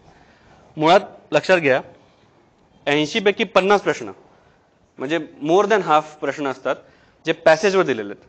समजा तुम्हाला एखादा लहान भाऊ असेल किंवा शेजारी कोणी लहान भाऊ बहीण वगैरे असेल, त्यांना समजा तुम्ही आता सांगितलं की उद्या तुझी मी एक टेस्ट घेणार आहे, तेच अशी असणार आहे की वरती उत्तर असणार आहे, खाली एक प्रश्न असणार आहे, प्रश्नाचे 4 ऑप्शन असणार आहेत, तुला एक ऑप्शन निवडायचा आहे. तो मुलगा किंवा ती मुलगी अभ्यास करेल का? नाही करणार. तो म्हणेल की अरे याच्यात काय अभ्यास करायची गोष्ट आहे का? वरती प्रश्न दिलेला आहे, वरती प्रश्नाचं उत्तर दिलेलं आहे, मला प्रश्नातनं फक्त एक उत्तर निवडायचं आणि लिहायचं आहे, एवढंच करायचं ना आपल्याला, बाकी वेगळं काय करायचंय? आता हे जे 10 पॅसेज असतात, त्या 10 पॅसेजमधले टॉपिक काय असतात? बरेचसे टॉपिक हे आपल्या अभ्यासाशी रिलेटेड असतात. कधी हिस्ट्रीचा एखादा टॉपिक असतो, कधी जॉग्रफीचा असतो, कधी पॉलिटिक्सचा असतो, कधी एखाद्या एन्व्हायरमेंटचा असतो, कधीतरी एखादी न्यूजच टाकलेली असते, बातमी जशी तशी टाकलेली असते. कधी फार क्वचित असं होतं की 2 किंवा 3 पॅसेज एकाच विषयाचे आलेत, पण असं होतं. कधी सायन्सचे 2 टॉपिक घेऊन जातात, कधी एखादा थोडासा तत्वज्ञानाचा विषय घेतो, कधी कधी खूप तत्वज्ञानाचा असा फार जड टॉपिक एखादा येतो. एक पॅसेज येतो जो फक्त मराठीमध्ये आहे, ज्याचं इंग्लिश ट्रान्सलेशन नसतं. एक पॅसेज असतो फक्त इंग्लिशमध्ये आहे. बऱ्याच लोकांची भीती असते की मी हा इंग्लिशचा पॅसेज बघणारच नाही, मी सोडवणारच नाही. का? कारण मला इंग्लिशची मनामध्ये भीती आहे. काही लोक म्हणतात की मी फक्त हे 8 सोडवीन, मला फक्त मराठी फक्त इंग्लिश काहीच जमणार नाही, कारण मला ते क्वेश्चन्स टॅली करून बघता येत नाही. साधी गोष्ट लक्षात घ्या, आपल्याला आपल्याला 50 प्रश्न असे सोडवायचे ज्याच्या वरती उत्तर दिलेलं आहे. आपल्याला प्रश्न बघायचा आहे, उत्तर निवडायचं आहे, 4 ऑप्शनपैकी एक ऑप्शन निवडायचं, तो फक्त त्याचा गोळा काळा करायचा आहे, एवढंच काम आहे. समजा एखाद्या लहान मुलाला असं सांगितलं तर त्याचा अभ्यास करून पण येणार नाही, पण आपण याची प्रॅक्टिस करणार आहोत, बरोबर. सीसॅटमध्ये हा झाला कॉम्प्रिहेन्शनचा भाग. पुढचा आहे 25 प्रश्नाचा भाग. हा 12 ते 13 मॅथ्सचे प्रश्न, 12 ते 13 मेंटल ॲबिलिटीचे प्रश्न. मेंटल ॲबिलिटीच्या प्रश्नांमध्ये सुद्धा बऱ्याच वेळा असं होतं की काही वेळेस एखादं लॉजिक क्लिक होतं, काही वेळेस लॉजिक क्लिकच होत नाही. एखादी नंबर सिरीज असते किंवा वर्ड सिरीज असते किंवा एखादं मिरर इमेज असते किंवा एखादी चक्राकार एखादी आकृती फिरवलेली असते, त्याचा पुढचा भाग 1, 2, 3 दिला असता, चौथा भाग आपल्याला ओळखायचा असतो.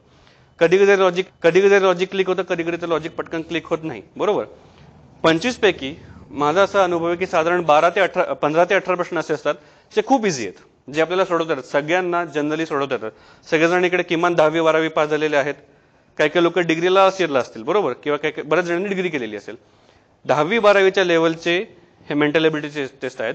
आता 5वी आणि 8वीला स्कॉलरशिप आहे, 6वी आणि 9वीला होमी बाबा टेस्ट आहे, त्याचे सुद्धा मुलं असेच प्रश्न सोडवतात. आपल्याला कदाचित थोडी डिफिकल्टी लेवल जास्त असेल, पण आपल्याला हे सोडवता येतात. या 25 प्रश्नांपैकी 18 ते 20 प्रश्न खरोखर इझी असतात, ते आपण सोडवू शकतो. 3 ते 4 प्रश्न कठीण आहेत, येस आय कॅन अंडरस्टँड. कधी कधी ते पझल असतं की 7 व्यक्ती 7 ठिकाणी काम करतात, 7 शहरांमध्ये राहतात, मग त्याचं आपल्याला जोड्या लावायचे असतात. It text time and it is difficult. ते मी मान्य करतोय. 25 पैकी साधारण 18 ते 20 प्रश्न असे असतात जे आपल्याला सोडवता येतात. आणि पीएचडीएमला घाबरायचं काय कारण आहे? पीएचडीएमला तर मुळात निगेटिव्ह मार्किंग नाहीच आहे. तुम्ही समजा वर्स्ट मधला वर्स्ट ऑप्शन निवडला तरी तुम्हाला 0 मार्क मिळणार आहेत, तुम्ही निगेटिव्ह मध्ये जात नाही आहात. जर का तुम्ही 5 प्रश्न सोडवले, जर का तुम्हाला 2.5 पैकी 2.5 आले प्रत्येक ठिकाणी, तुम्हाला 12.5 मार्क प्लस होत आहेत, नाहीतर तुम्ही 0 मध्ये येत आहे. It is not negative marking. So CSAT मध्ये भीती बाळगण्याचं काही कारणच नाहीये. मग सीसॅट मध्ये आपल्याला कमी मार्क का मिळतात? सीसॅट मध्ये कमी मार्क मिळतात याचं कारण आहे वेळ. 2 तास 120 मिनिटं, बरोबर. समजा तुम्ही 2019चा सीसॅटचा पेपर घेतला, आत्ता मोबाईलवर एमपीएससी वेबसाईटवर गेलेत, एमपीएससी सीसॅट 2019 पेपर डाउनलोड केला, तुम्हाला मी आत्ता सोडवायला सांगितलं आणि म्हटलं की कितीही वेळ घ्या पण सोडवा. तुमच्यापैकी बरेच जण अबव 140-150 मार्क मिळवतील याची मला गॅरंटी आहे. आपापसात अभ्यास करून, म्हणजे एकट्याने अभ्यास करून, ग्रुपने अभ्यास करून नाही. इंडिव्हिज्युअली तुम्ही 140 ते 150 मार्क मिळवाल.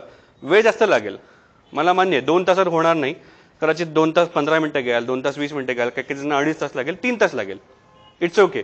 पण तुम्ही ते मार्क मिळवाल 140-150 सहज शक्य. का? कारण हे 50 × 2.5 125 मार्क पॅसेजचे तर आहेत, बरोबर. 50 × 2.5 ना, 125 मार्क पॅसेजचे आहेत आणि इकडचे 12.5 मार्क पीएचडीएमचे आहेत. आणि याच्यातले काही काही तर सोपे गणित असतील जे तुम्हाला सहज येतात. आता सुद्धा तुम्ही सोडवू शकतात, कुठलीही प्रॅक्टिस न करता तुम्ही सोडवू शकतात. सो 125 + 12.5 137.5 प्लस कमीत कमी 4-5 प्रश्न तर येतील तुम्हाला. You can easily score 140-150 plus if you R given the CSAT question paper right now. मग प्रॉब्लेम काय होतो? प्रॉब्लेम होतो की आपल्याला सगळं 2 तासामध्ये सोडवायचं असतं, ते पण अनोळख्या ठिकाणी. 2 तासामध्ये आपण ऑलरेडी जीएसआय पेपर सोडवलेला असतो, मधल्या वेळ डबा खाल्लेला असतो, डबा खाताना कानावर चर्चा पडलेली असते की याचं उत्तर हे, त्याचं उत्तर हे. आपल्याला आपलं ब्लड प्रेशर वाढलेलं असतं, घराचा दरवाजा दिसायला लागलेला असतो, आई बाबांचे चेहरे दिसतात, आईची चप्पल दिसते कधी कधी, बाबांचा बेल्ट दिसतो आणि मग आपल्याला घाम फुटायला सुरुवात होते. आणि मग आपण सीसॅटमध्ये जे इझी प्रश्न असतात ते सुद्धा आपण डिफिकल्ट करतो आणि मग बेचोक 8च्या ऐवजी बेचोक 9 होतं, 9-5 36 होतं आणि मग आपण तिकडे चुकतो. हे न चुकण्यासाठी आपल्याला टेस्ट सिरीज सोडवायचे किंवा कुठलेही पेपर सोडवायचे. बेस्ट गोष्ट आहे की तुम्ही राज्यसेवेचे एमपीएससीचे 2012 पासूनचे आतापर्यंतचे क्वेश्चन पेपर सोडवा आणि टेस्ट सिरीज जास्तीत जास्त सॉल्व्ह करा. सीसॅटमध्ये प्रॅक्टिसला पर्याय नाही.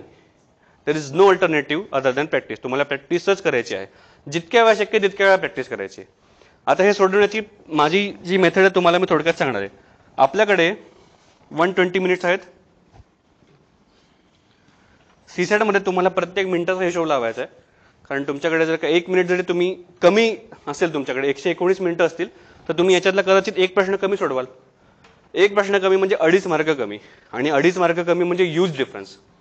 एमपीएससीचे जेव्हा कट ऑफ लागतात त्या कट ऑफपेक्षा 1 कमी असणाऱ्यांचे जरा चेहरे बघा, की 153 कट ऑफ लागला, मला 152 आहेत. रिमेंबर, वर्षातून एकदा परीक्षा होते. तुम्ही समजा 1 मार्काने तुमचा कट ऑफ कमी झाला, तुम्हाला परत पुढच्या वर्षी ती प्रिलिम येईपर्यंत वाट बघायची. So 2.5 mark makes a huge difference. त्याच्यामुळे तुम्हाला प्रत्येक मिनिट महत्वाचं आहे, कारण त्या 1 मिनिटावर तुम्हाला 2.5 मार्क मिळतात आणि 0.5 असेल तर तो 3 होतं, बरोबर. सो तुम्हाला पोटेन्शियली 150 असतील तर 153 मार्क मिळू शकतात. पण तुम्ही तो 1 प्रश्न नाही सोडवला, तुम्हाला 150 मिळाले, कट ऑफ 152 लागला, out of the race. So CSAT खूप महत्वाचं आहे. तुम्हाला पूर्णपणे त्या 2 तासामध्ये 120 मिनिटांमध्ये तुमचं टाइम प्लॅनिंग महत्वाचं आहे. सगळ्यात महत्वाचं आहे टाइम प्लॅनिंग. तुम्ही प्रॅक्टिस करताना सुद्धा तुमचं टाइम प्लॅनिंगवरच प्रॅक्टिस करणार आहात.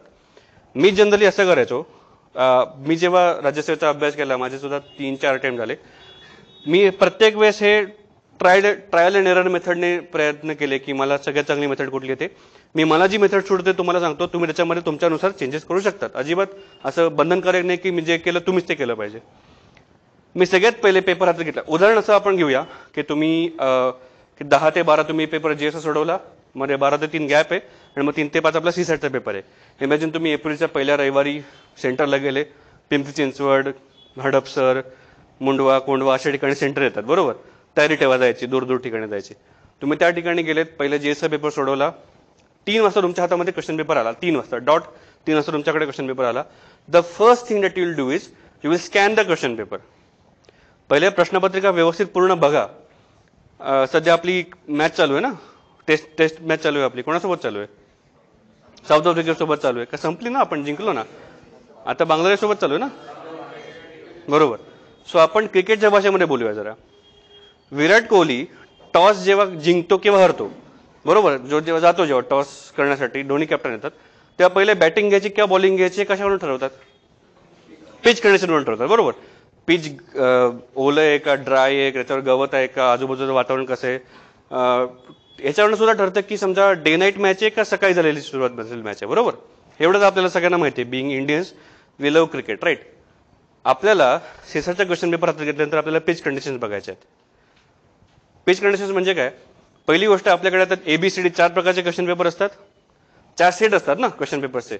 तुमच्या पुढच्याला A असेल, तुम्हाला B असतो, मागच्याला C, त्याच्या मागच्याला D असतो. MPSC प्रश्नांचं नेहमी जो क्रम आहे तो बदलत असते. नॉट नेसेसरी तुम्हाला प्रत्येक वेळेस 1 ते 50 प्रश्न सीसॅटचे पॅसेजचे असतील, मग 51 ते 75 पर्यंत 74 पर्यंत सीसॅट असतील आणि मग 75 ते 80 PhD असतील. नॉट नेसेसरी, कदाचित ते चेंज पण होऊ शकतं. ही पहिली गोष्ट. दुसरी गोष्ट, तुम्हाला पॅसेजेसची लांबी रुंदी बघायची आहे.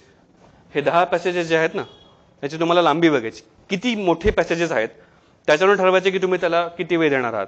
Each passage you need to read at least twice. एकदा स्कॅन करायचं आहे, महत्त्वाचे पॉईंट्स बघायचे, प्रश्न बघायचे आणि पुन्हा एकदा व्यवस्थित वाचावं लागणार आहे. सो तुम्हाला पॅसेजेसची लांबी किती हे तुम्हाला कमीत कमी प्रत्येक पॅसेज 2दा वाचावं लागणार आहे.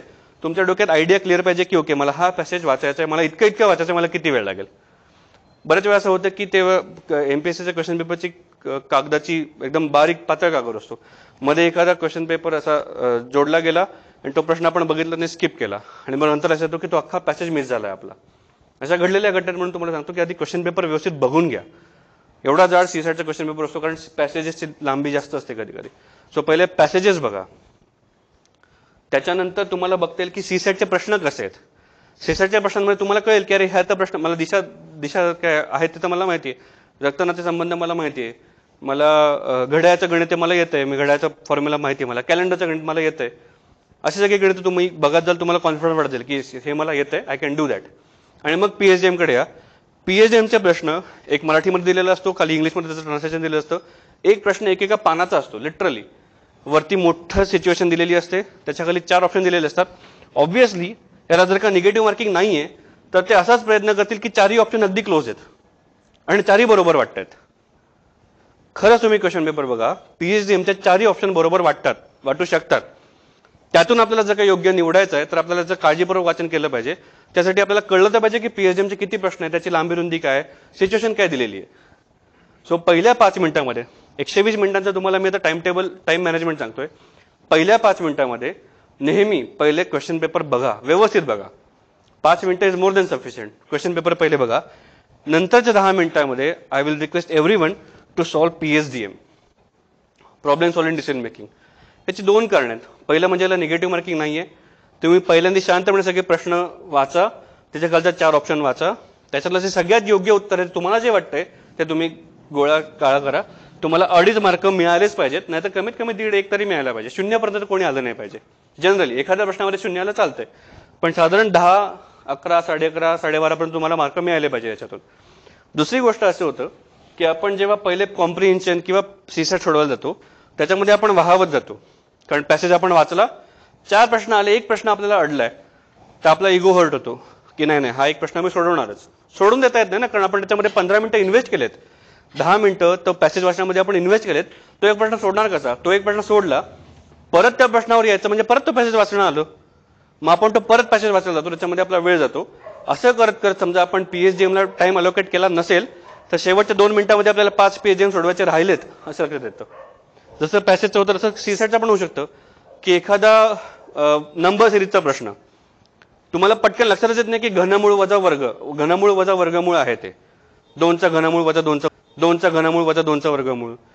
काय वर्ग घन वर्सेस घन वजा वर्ग असं आहे ते. मग 3चा घन वर्सेस वजा 3चा घन वर्ग आहे, मग 4चा घन वजा 4चा वर्ग आहे. असं हे जे काही काही खूप किचकट दिलेले असतात, लक्षातच नाही, त्याच्यामध्ये आपण मग सोडवत जातो.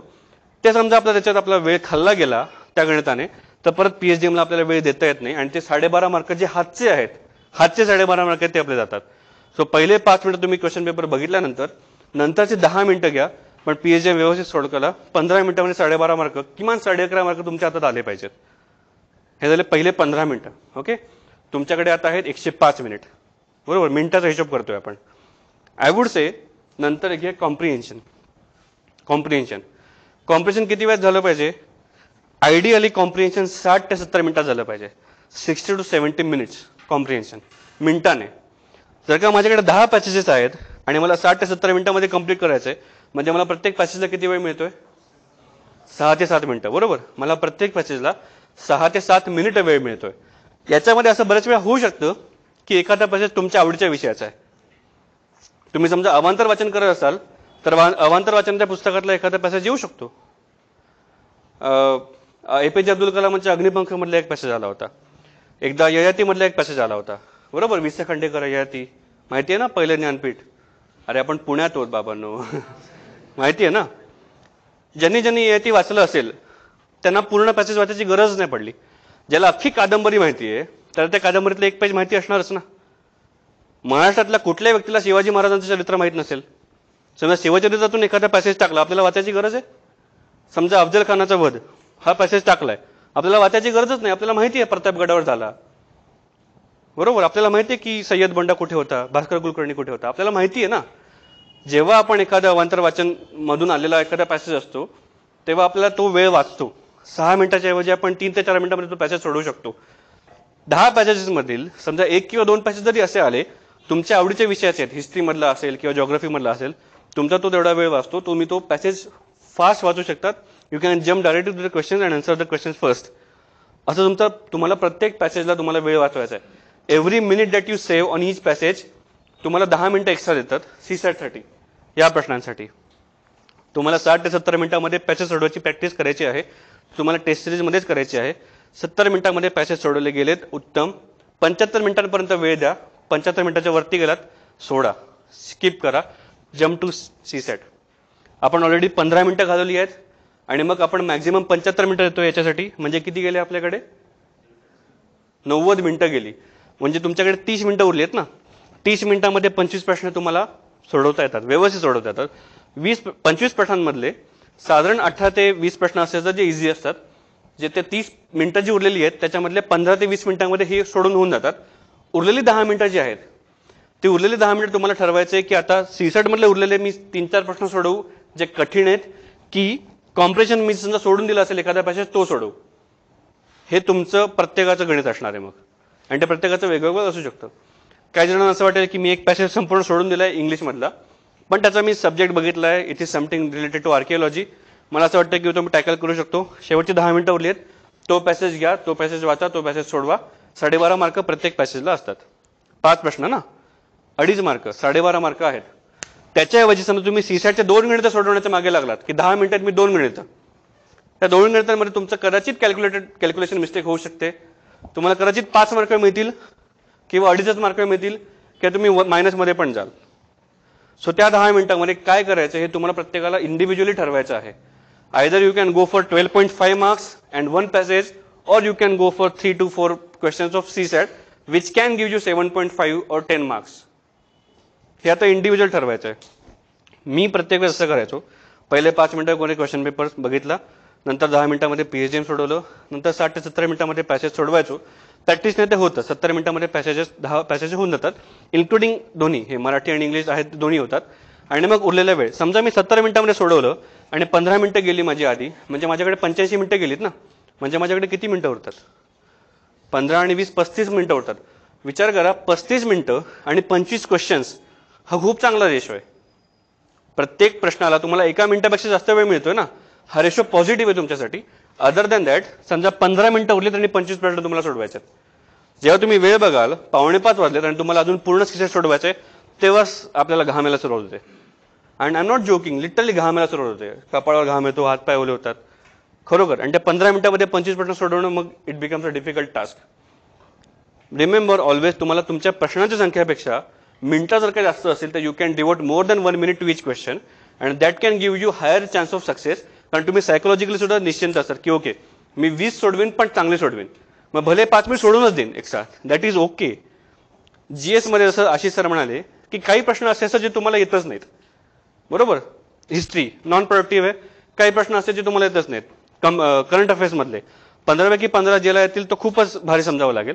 काही काही असे असतात की 15 पैकी 10 आले 12 आले, नाही येत तर नाही येत, बरोबर. त्याच्यात काय तुम्ही लॉजिक लावू शकत नाही. सीसेट मध्ये technically you can solve each question. 80 पैकी 80% तुम्हाला सोडवता येतातच ना, कारण 50 प्रश्न पॅसेजवरचे असतात, 25 प्रश्न हे प्रॅक्टिसचे असतात. जर का तुम्ही व्यवस्थित प्रॅक्टिस केली असेल, जर का तुम्हाला व्यवस्थित फॉर्म्युला आठवला, तुम्ही सोडवू शकतात. आणि पीएचडी मध्ये न सोडवण्याचं काही कारणच नाहीये. There is no reason why not to solve any PhD प्रश्न. लक्षात येत आहे. सो टेक्निकली सीसेट मध्ये 80 पैकी 80 प्रश्न सोडवता येतात, पण आपण ते सोडवलेच पाहिजे असा अट्टहास नाही. चांगला अटेम्प्ट हा 70 ते 75च्या मध्ये आहे. मी सुद्धा मॅक्झिमम 75, 76, 77 पर्यंत गेलोय. कधी कधी एखादा प्रश्न असतो जो आपल्याला क्लिक होतच नाही, नंबर सिरीज वर्ड सिरीज असते जे आपल्याला क्लिक होतच नाही, ठीक आहे सोडून द्या, इगोचा मुद्दा करू नका. पॅसेजमध्ये कदाचित 3 प्रश्न आले, 2 प्रश्न येतच नाहीत, कळतच नाही त्यांना नक्की काय म्हणायचंय, सोडून द्या, इट्स ओके, चालतंय. 65च्या खाली शक्यतो घेऊ नका. 80 पैकी 65च्या खाली मग जरा तुम्ही बॉर्डर लाईन मध्ये येता, मग तुम्हाला बघावं लागतं, तयार मॅथ खेळावं लागतं प्रत्येक वेळेस, कारण ते निगेटिव्ह मार्किंग जास्त आहे. जेव्हा तुम्ही एक प्रश्न सोडवता ते तुम्हाला +2.5 मिळू शकतात, पण -2.5च्या 1/3 पण मिळू शकतात ना. ऑलमोस्ट 8.44 समथिंग होतं ते. मग तुम्ही ऍक्च्युली 3 मार्क मागे जाताय. 3 मार्क मागे कसं, तुम्ही एखादा जेव्हा प्रश्न सोडवता तेव्हा तुम्हाला असं वाटतंय की मला +2.5 मिळणार आहेत, पण तुम्हाला ऍक्च्युली -3 मिळालेले असतात. 2.5 तर गेलेच, शिवाय -8.44 गेलेत, बरोबर. सो तुम्ही रेसमधून 3 मार्कांनी मागे जाताय. सिमिलरली विथ जीएस, जर का तुम्ही जीएसचा एखादा प्रश्न अटेम्प्ट केला आणि चुकला तर तुम्ही -2.66 मागे जाताय, नॉट जस्ट 0.66. इट्स लाईक जर का एखाद्या बॅट्समनला आउटस्विंगर खेळता येत नाहीये, त्याने बॅट अडवली मध्ये, बॅग इनर एजला लागला बॉल आणि स्टंपवर आला, तसं करून घेतोय आपण. जीएस मध्ये आता साधारण 85 ते 90 पर्यंत समजा चांगला अटेम्प्ट समजला असेल, तर सीसॅट मध्ये अंदाजे 70 ते 75 पर्यंत चांगला अटेम्प्ट आहे. ज्याने 80 पैकी 80 जमत असेल सोडवा, पण तुक्के प्लीज मारू नका. तुक्के मारून कोणाचंही भलं झालेलं नाही आतापर्यंत, कोणाचंही नाही. 70 ते 75 अटेम्प्ट करायचा प्रयत्न करा. Again identify your strength and non strength. जर का तुम्हाला शेवटची 5 मिनिटं उरली आहेत, जर का तुम्हाला वेळ उरलाय 5 मिनिटं, मग तुम्हाला ठरवायचे की मला सीसॅटचे 3 प्रश्न सोडवायचे का एक पॅसेज वाचायचे. तर तुम्हाला कळलं पाहिजे की ओके माझे स्ट्रेंथ आणि नॉन स्ट्रेंथ कसे आहेत. आणि तुम्हाला तुमचे स्ट्रेंथ आणि नॉन स्ट्रेंथ कसे कळतील, प्रॅक्टिसने, टेस्ट सिरीजने, वेळ लावून सोडवून. तुम्ही जिथे कुठे टेस्ट सिरीज सोडवाल, जर का तुम्ही झेरॉक्सच्या दुकानातून क्वेश्चन पेपर आणले आणि रूममध्ये सोडवला तरी चालतंय, कुठली चांगली टेस्ट सिरीज आली तरी पण चालतंय. Please make sure to analyse the result after that. Taste series फक्त सोडवली, उत्तरं बघितली, मार्क काढले, सोडून दिलं, असं होत नाही. त्याचा काही उपयोग नाही जर का तुम्ही त्यातून काही शिकला नाहीत तर. प्रत्येक वेळेस तुम्ही समजा इथे घ्या टेस्ट 1, बरोबर. Taste 1 GS CSAT. जीएस मध्ये मग माझे अटेम्प्ट किती, बरोबर किती, चुकले किती आणि मार्क किती. सीसॅट मध्ये माझा अटेम्प्ट किती, बरोबर किती, चुकले किती, मार्क किती. याच्यामध्ये अजून एक येईल की मला न आलेले किती. समजा माझा अटेम्प्ट 80 आहे, याचा अर्थ मला 20 न आलेले आहेत, बरोबर. इथे माझा अटेम्प्ट समजा 75 आहे, याचा अर्थ मला 5 प्रश्न आलेलेच नाही आहेत. 75 पैकी माझे 60 बरोबर आहेत, 15 चुकलेत, तर माझे मार्क किती येतील. 80 सोडवलेत, समजा माझे 40 बरोबर 40 चुकले तर मला मार्क किती येतील. असं टेस्ट 1 टू टेस्ट 10. तुमच्याकडे आता फाईल असेल, बरोबर, तुम्ही नोट्स वगैरे करत असाल, एका A4 साईजवर ज्या दिवशी तुम्ही पहिली टेस्ट सोडवाल त्या दिवशी हे ठेवा तुमच्याकडे. हे मी ठेवलं होतं, याचा मला फायदा झालाय, कारण you can actually major your success. जी गोष्ट तुम्ही मोजू शकत नाही त्या गोष्टीमध्ये तुम्ही इम्प्रूव्ह करू शकत नाही. The thing which you cannot major you cannot improve. समजा तुम्हाला भारताचा जीडीपी माहितीच नाहीये, तुम्ही काय वाढवणार. भारताचं तुम्हाला उत्पादन, औद्योगिक उत्पादन माहितीच नाही, तुम्ही काय वाढवणार. भारतात मागच्या वर्षी गहू किती पिकला, तांदूळ किती पिकले माहितीच नाहीत, आकडेवारीच नाही कोणाकडे. इम्प्रूव्हमेंट कशात करणार. तुम्हाला जर काही एखादी गोष्ट इम्प्रूव्ह करायची आहे, you have to measure it. आणि मग प्रत्येक वेळेस दुसऱ्या कोणतरी सांगितलं पाहिजे असं नाही, हे तुम्ही स्वतः मेंटेन करायचं. प्रत्येक टेस्टमध्ये तुमचे अटेम्प्ट किती आहेत, बरोबर किती, चुकले किती, न आलेले किती, मार्क किती. आणि मग जे बरोबर आहेत ते चांगलंच आहे, ओके गुड, चांगली गोष्ट आहे. जे न आलेले आहेत ते जास्त काळजीचे कारण आहे.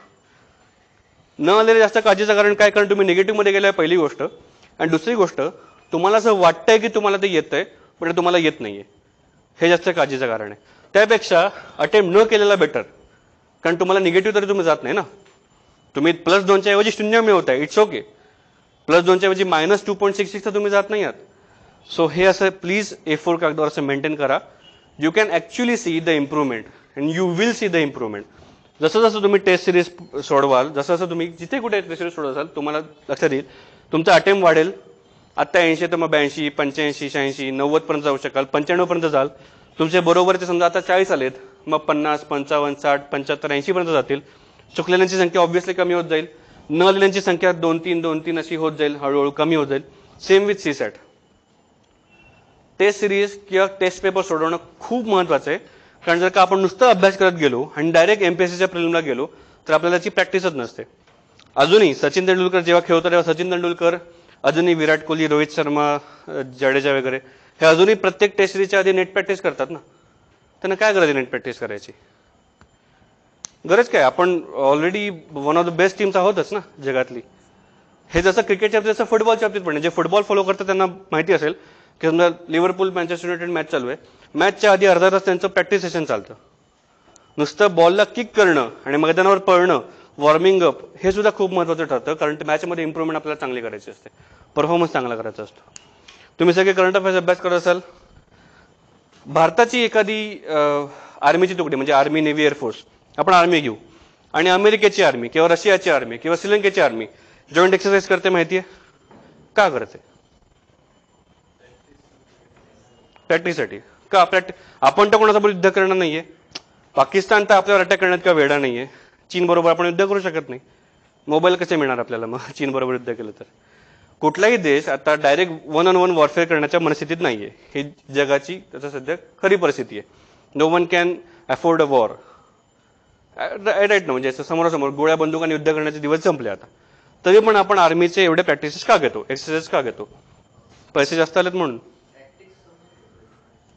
हो ना, पण आता आपण आर्मी, आपण जेव्हा अमेरिका रशियासोबत करतो तेव्हा आपण अमेरिका रशियासोबत कधी युद्ध करणार नाहीच होत ना.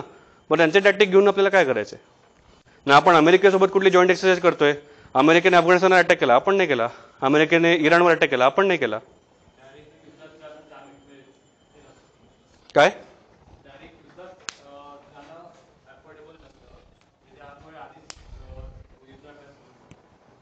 युद्ध जाणं अफोर्डेबल नसतंच ना. हे बघा, जसं जसं जरी मी म्हटलो की आपण पाकिस्तान किंवा चीन कधी युद्ध करत नसलो तरी पण वर्स्ट कंडिशन सिनारिओ होऊ शकते युद्ध. Worst condition scenario. आतापर्यंत जेवढी पण दोन्ही महायुद्ध झाली ती माणुसकीला कायम फसवणाऱ्या घटना घडल्या त्याच्यामध्ये. वर्स्ट कंडिशन सिनारिओ युद्ध होऊ शकतात. त्या युद्धाच्या परिस्थितीमध्ये जेव्हा जी चेन ऑफ कमांड आहे, आपली चेन ऑफ कमांड, आपला कमांडर इन सुप्रीम कोण असतं? राष्ट्रपती. राष्ट्रपतींनी युद्ध डिक्लेअर केल्यापासून मग आपल्या तिन्ही दलांचे जे प्रमुख आहेत ते, त्यांच्यापासून मग त्यांचे खाली खाली खाली अगदी सीमेवर ऍक्च्युअली लढणाऱ्या जवानापर्यंत हे जे कंटिन्युअस चेन ऑफ कमांड आहे ती स्मूथली रन व्हावी. त्यांनी जी ऍक्शन तिथे त्यांनी ठरवली आहे ती ऍक्च्युअली ग्राउंडवर एक्झिक्यूट व्हावी म्हणून आपण युद्ध सराव करतो. समजा त्यांनी ठरवलं, लाल बहादूर शास्त्री जेव्हा आपल्याकडे पंतप्रधान होते त्यांनी ठरवलं होतं की आपल्याला काश्मीरमधलं युद्ध कठीण जातंय, पाकिस्तानामधून आघाडी उघडा. बरोबर. त्यांनी तो डिसिजन घेतला, तेव्हापासून तो एक्झिक्यूट होण्यामध्ये जर का गॅप जास्त असेल तर त्याची एफिशियन्सी कमी होत जाते ना. ज्या क्षणी डिसिजन घेतला गेला त्या क्षणी तो एक्झिक्यूट झाला पाहिजे, तर त्याची एफिशियन्सी जास्त असते. आणि ही चेन ऑफ कमांड स्मूथ राहावी. ऍक्च्युअल युद्धाच्या वेळी त्याच्यामध्ये कुठलाही प्रॉब्लेम येऊ नये. युद्ध सुरू झालं ना, मला माहित नाही की माझे बंदुका कुठे आणि तोफ गोळे कुठे आणि मग माझे तोफा दुसरीकडे तोंड करून ठेवल्यात, असं नाही झालं पाहिजे. डिझेलच नाही ट्रकमध्ये, काय उपयोग त्याचा? ऍक्च्युअल युद्धाच्या वेळेस जेव्हा युद्ध घडेल तेव्हा आपल्याला विचार करायला सुद्धा वेळ लागला नाही पाहिजे की आता मला काय करायचंय. परवा ट्रेनमधून पुण्याला येत होतो, एक नवीन आर्मी जवान भेटला जो सियाचेन मध्ये जाऊन आला होता. ओके, मराठा लाईट इन्फंट्रीचा जवान सियाचेन. आपण सियाचेनला का जातो? अजूनही इंडियन आर्मी सियाचेनमध्ये एवढा पैसा खर्च का करते? तुम्ही तो मध्ये व्हिडिओ बघितला असेल ना, दगडासारखी अंडी असतात, ते फोडून फोडून खावे लागतात वगैरे वगैरे. व्हाय?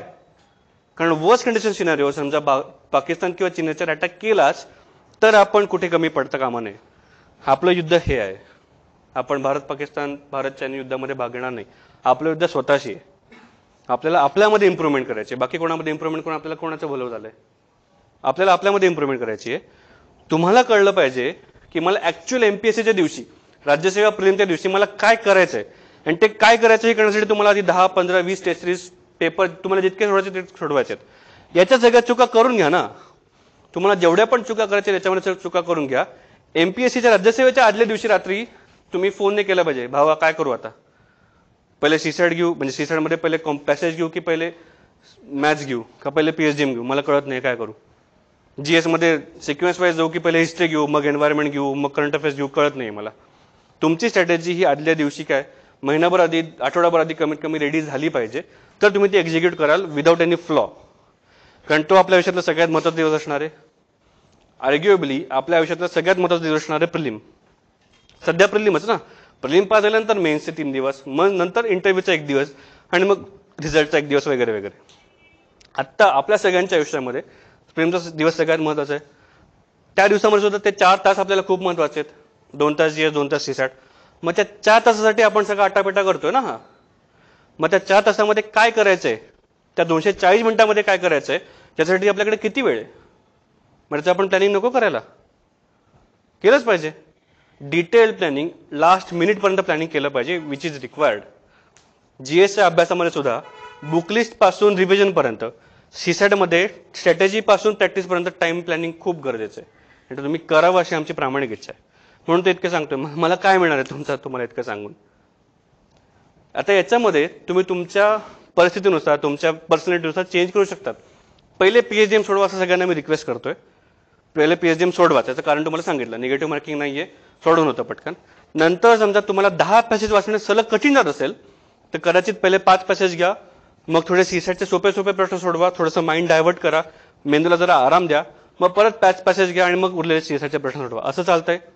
किंवा पहिले सीसॅट सोडवले, अर्धा तास वेळ दिला, 25 प्रश्न सीसॅटचे सोडवले, जेवढे शक्य तेवढे सोडवले, मग पॅसेजकडे आले, मग पॅसेज पूर्ण उरलेला वेळ सोडवला, असं पण चालतंय. हे सगळं तुम्हाला कधी कळेल? जेव्हा तुम्ही ऍक्च्युअल पेपर सोडवाल तेव्हा कळेल. तुमच्याकडे जेवढा मॅक्झिमम पेपर सॉल्व्ह करा असं तुम्हाला मी सांगतोच आहे. कमीत कमी तुम्ही 5 ते 10 पेपर सोडवाल. समजा पहिल्या पेपरला एखादी जीएस आणि सीसाठी स्ट्रॅटेजी ठरवली, दुसऱ्याला चेंज करून बघा, तिसऱ्याला चेंज करून बघा, चौथ्याला चेंज करून बघा. असे 3-4 वेगवेगळ्या प्रकारच्या स्ट्रॅटेजी तुम्ही वापरून झाल्या. पहिले सीसॅट घेतलं, मग पहिले पॅसेज घेतले, मग पहिले 5 पॅसेज, मग सीसॅट घेतलं, मग पहिले सीसॅटचे काही प्रश्न, मग पॅसेज घेतले. असं सगळं ट्रायल एरर कॉम्बिनेशन करून बघा. Which works best for you, that is you to decide. तुम्हाला ठरवायचं की तुमच्यासाठी बेस्ट काय काम करते. तुम्हाला ते याच्यावरनं कळेल. जर तुमच्याकडे रेकॉर्ड नसेल तुम्हाला कळणारच नाही की मला स्ट्रॅटेजी सगळ्यात कुठली चांगली काम करते. या रेकॉर्डवरून तुम्हाला कळेल की तुमच्यासाठी काय चांगलं होतंय. समजा तुम्ही 10 सोडवणार आहात, प्रॅक्टिस सोडवणार आहात, 5 वेळा तुम्ही ट्रायल एरर केला, तुम्हाला कळलं की स्ट्रॅटेजी नंबर 3 तुम्हाला सगळ्यात बेस्ट वर्कआउट करते. बरोबर? पुढचे प्रश्न जे आहेत 6, 7, 8, 9, 10 ती स्ट्रॅटेजी घोटून पक्की करा, जेणेकरून ऍक्च्युअल प्रिलिमच्या दिवशी तुम्हाला ती विचार न करता एक्झिक्यूट करायची आहे. लक्षात आलंय? आणि ती स्ट्रॅटेजी प्रत्येकाची वेगळी असू शकते, असायला हवी, कारण ती प्रत्येकाची पर्सनल असणार आहे. मी असं केलं असं केलंच पाहिजे असं 8 तास नाही. करून बघा, ट्राय करा, एरर करा, शिका त्यातून आणि पुढे जा. लक्षात आलंय? ओके. मला जे सांगायचं होतं ते संपलंय. प्रश्न असेल तर प्लीज विचारा. जीएससी असेल तर आशिष सरांना विचारा, ते पण येतील इकडे समजा उत्तर द्यायचं असेल तर, किंवा मग तुम्ही सीसॅट बद्दल असेल तर मला विचारा. पण प्लीज प्रश्न विचारा. ओके? प्रश्न विचारल्यानंतर कसं आहे माहिती आहे का, तुमच्या मनात जो प्रश्न आहे आत्ता तो इतर 4 जणांच्या मनामध्ये आहे, गॅरंटीड सांगतो. बरोबर? ते विचारायला धजत नाहीत म्हणून तुमचा प्रश्न मनातला अनुत्तरित राहतो. प्रिलिमच्या दिवशी संध्याकाळी, रिझल्टच्या दिवशी संध्याकाळी हळहळण्यापेक्षा आत्ता इथे विचारायला कधी पण चांगला. No question is a stupid question. किती फालतू वाटत असेल तरी प्रश्न विचारा. काय भीती बाळगायची रे? येस.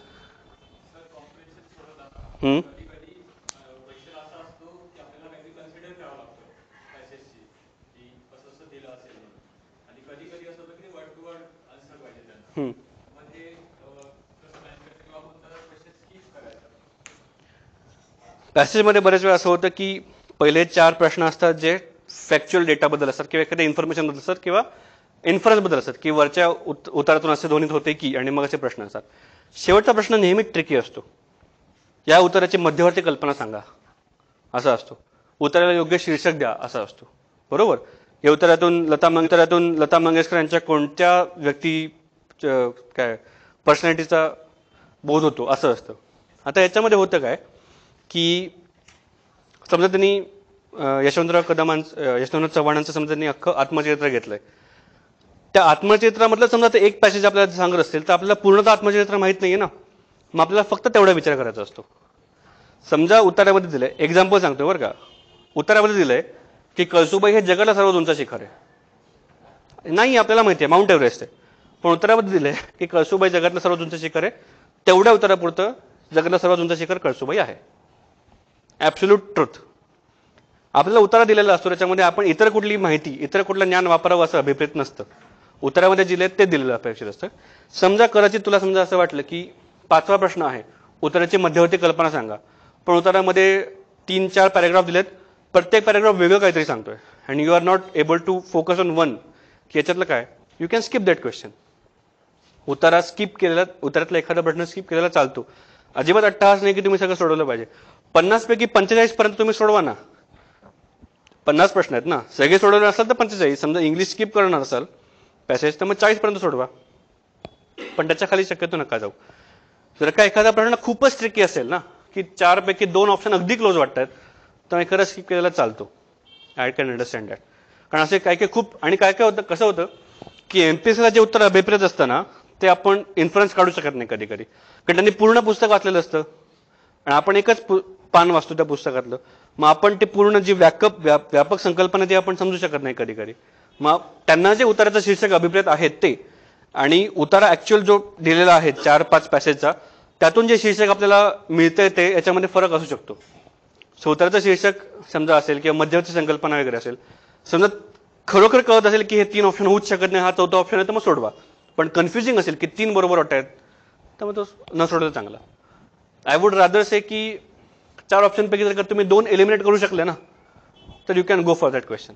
2 एलिमिनेट करू शकले तर, पण 50-50 चान्स आहे ना.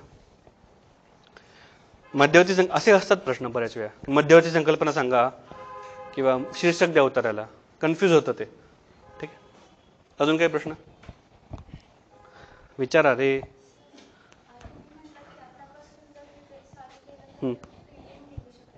100% हो.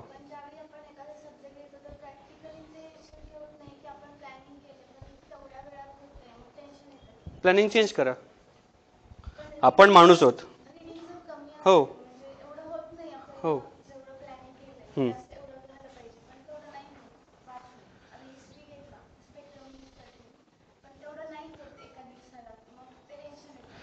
ठीक आहे ना. सी हे बघा, एखादा व्यक्ती समजा आत्ता स्टँडिंग पासून 3 फूट लांब उडी मारू शकतोय. त्याला सांगितलं की तू उद्या 6 फूट उडी मारायची, शक्य आहे का? तो विचार काय करेल की अरे इम्पॉसिबल आहे. त्याला मी सांगितलं की तू 3.5 फूट उडी मारायचा प्रयत्न कर, शक्य आहे? तो काय विचार करेल की ठीक आहे 3 फूट जमते, 3.5 फूट उडी मारायला काय हरकत आहे. आठवडाभर झाला 3.5 फूट उडी मारतो, त्याला मी सांगतो की आता 4 फूट प्रयत्न कर. तो म्हणेल की ठीक आहे 3.5 ते 4 काही हरकत नाही. मग सांगेन की ओके 4.25 प्रयत्न कर, 4.5 प्रयत्न कर, 4.25 प्रयत्न कर. बरोबर 6 महिने लागतील, पण तो 6 फुटापर्यंत पोहोचेल. राधा त्याला समजा पहिल्या दिवशी सांगितलं की तू 6 फूट उडी मारतो, म्हणेल की आहे चेष्टा करते गरीबाची वगैरे, निघून जाईल. बरोबर. आपल्याला इम्प्रूव्हमेंट करायची आहे ना, go for step by step आणि ती पर्सनलीच जा. कारण प्रत्येकाचं रिडिंग स्पीड वेगळं आहे, प्रत्येकाचे आवडीनिवडीचे विषय वेगळे आहेत. समजा मी 7 दिवसाचं प्लॅनिंग ठरवलंय. मी आधी पण जिथे सेशन घेतलेलं सांगितलंय की शक्यतो सोमवार ते शनिवार प्लॅनिंग करा, रविवार बफर ठेवा, रविवारमध्ये अवांतर वाचन करा किंवा जे मिस झाले ते कव्हर करा. बरोबर. समजा मी सोमवार ते शनिवार 6 दिवसांमध्ये 600 पानं वाचायचं टार्गेट ठेवलंय, पण माझ्याकडून 600 पानं होत नाहीयेत, प्रत्येक दिवशी 100 पानं होत नाहीयेत. ठीक आहे 90 पानांचं टार्गेट ठेवा, पण ते कम्प्लीट करा. Every time you achieve something your brain secrets dopamine. Dopamine नावाचा एक संप्रेरक आहे, हार्मोन आहे. तुम्ही जेव्हा एखादी गोष्ट अचीव्ह करता, मिळवता एखादी गोष्ट किती छोटी का असे ना, तुमच्या मेंदूमध्ये डोपामाइन नावाचा संप्रेरक होतो, ज्याच्यामुळे तुम्हाला चांगलं फिलिंग येतं, आनंद मिळतो. साधी गोष्ट आहे, तुम्ही समजा शिवाजीनगरला जायचंय, तुम्ही बस धावत धावत पकडली, बस सुटली आहे, तुम्ही परत धावत धावत पकडली, कसं वाटतं? भारी वाटतं. का वाटतं? You have achieved that. बरोबर. तुम्ही पळाला नसता, तुम्हाला नसते मिळाली, तुम्ही पुढच्या बसने गेला असं ठीक आहे चाललं असतं, पण तुम्ही काहीतरी अचीव्ह केलं ना, तुमच्या मेंदूमध्ये डोपामाइन संप्रेरक होतं. इट इज बेटर, अगेन लक्षात घ्या, 100 पानांचं टार्गेट ठेवून काहीच न करून परत डिप्रेशनमध्ये जाण्यापेक्षा 90 पर्यंत टार्गेट ठेवून ते कम्प्लीट करा.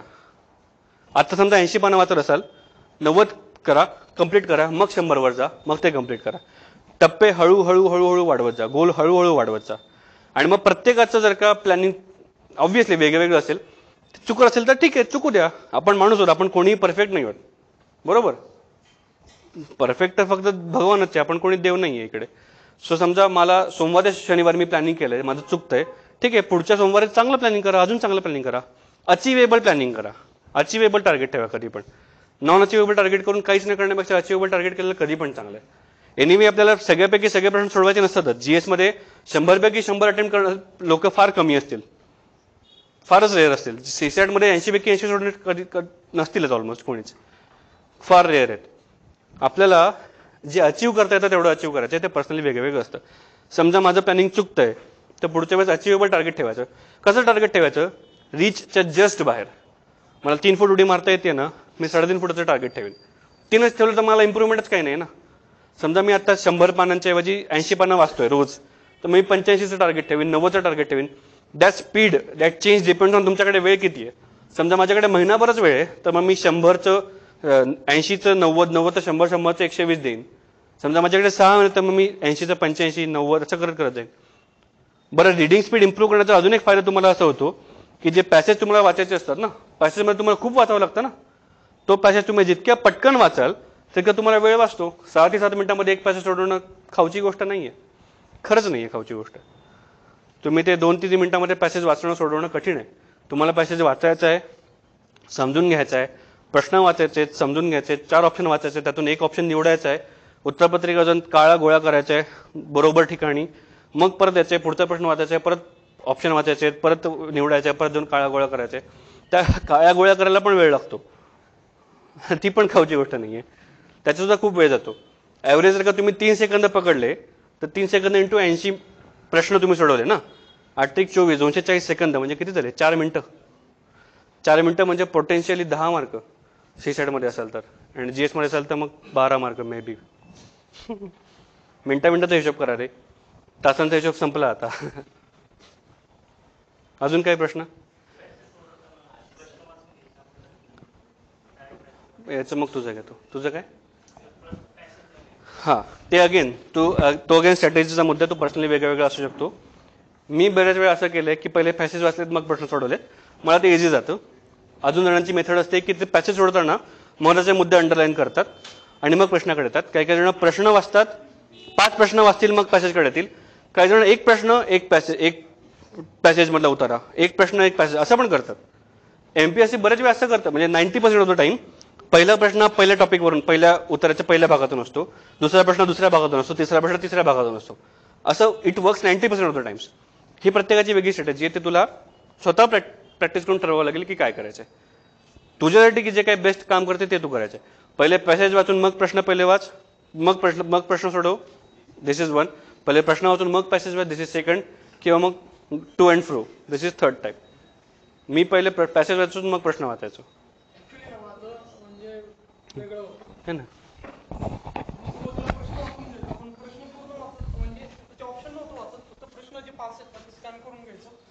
मध्यवर्ती संकल्पना किंवा त्यातले जे कीवर्ड्स आहेत ते समजायला मला वेळ कमी लागायचा. त्यानंतर डायरेक्ट पॅसेजला हिट व्हायचं. मग ते आपले एन्व्हायरमेंटचे समजा 5 शब्द आहेत, तर आपल्याला ते कानावर पडल्यामुळे आपल्याला ते लवकर समजतं पॅसेजमध्ये कुठं आहे. म्हणजे हा एक फायदा. म्हणजे प्रत्येक मेथडचे काही फायदे आहेत, काही तोटे. तर मला परत डबल प्रश्नाकडे यावं लागतं. पण मी पहिल्यांदाच काय ऑप्शन सहित प्रश्न नाही वाचत, म्हणजे फक्त स्कॅन करून घेतो. मला हा पॅसेज सोडवायचा का नाही हा पण मला निर्णय घेता येतो. का तर बऱ्याचदा कसं होतं, आपण एखादा फिलॉसॉफीचा पॅसेज असतो, तर माझं तेवढं रिडिंग नाही आहे फिलॉसॉफीचा अवांतर, तर मी कदाचित तो मी स्किप करतो परीक्षेत. का तर ते वर्ड माझी तेवढी ओकॅप तेवढी माझी नाही आहे की ते मला अंडरस्टँड होतील ते फिलॉसॉफीचे. आणि आपलं कसं असतं सायकोलॉजिकल कंडिशनिंग असं झालेलं असतं की आपण जे वाचतो त्याची आपल्याला लवकर ग्रास्पिंग होतं. म्हणजे आता पॉलिटीचा जर एखादा पॅसेज आलेला असेल राज्यघटनेवर, तर राज्यघटनेचा पॅसेज आपल्याला खूप सोपा जातो, इकॉनॉमीचा पॅसेज खूप सोपा जातो. पण असे सायकोलॉजीचे, फिलॉसॉफीचे पॅसेज किंवा मराठी वाङ्मयाचा एखादा पॅसेज असतो, खूप टफ असतो. त्यातले आपल्याला शब्दच, आपली ओकॅबच तेवढी स्ट्रॉंग नसते, त्यामुळे आपण तिथे निर्णय घेऊ शकतो, हा मला पॅसेज स्किप करायचं. म्हणजे असं तुम्ही करू शकता. म्हणजे ही माझी मेथड होती, ही त्याची मेथड होती. तुम्ही तुमची ठरवा, कारण प्रत्येक मेथडचे काही पॉझिटिव्ह निगेटिव्ह आहेतच. प्रत्येकाची मेथड वेगवेगळी असू शकते. तुम्ही प्रॅक्टिस करून सोडवायचं. येस. हो.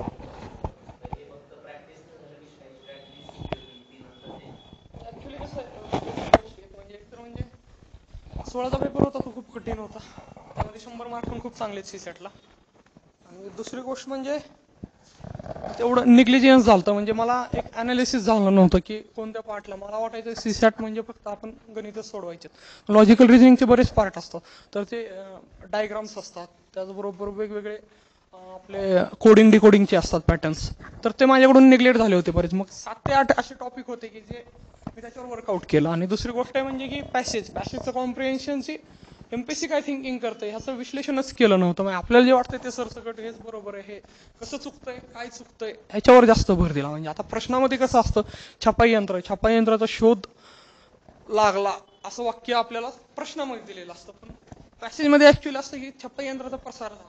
म्हणजे आपल्याला तिथं आपल्याला वाटतं शोध झाला सेमच, आपण तिथे आपली ती अशी मेंटल आपली स्टेट असते की आपल्याला हे दोन्ही बरोबर वाटतं. अरे हा बरोबरच आहे, बरोबरच. किंवा या कीवर्ड्स असतात, कीवर्डकडे बऱ्याचदा दुर्लक्ष होतं आपलं.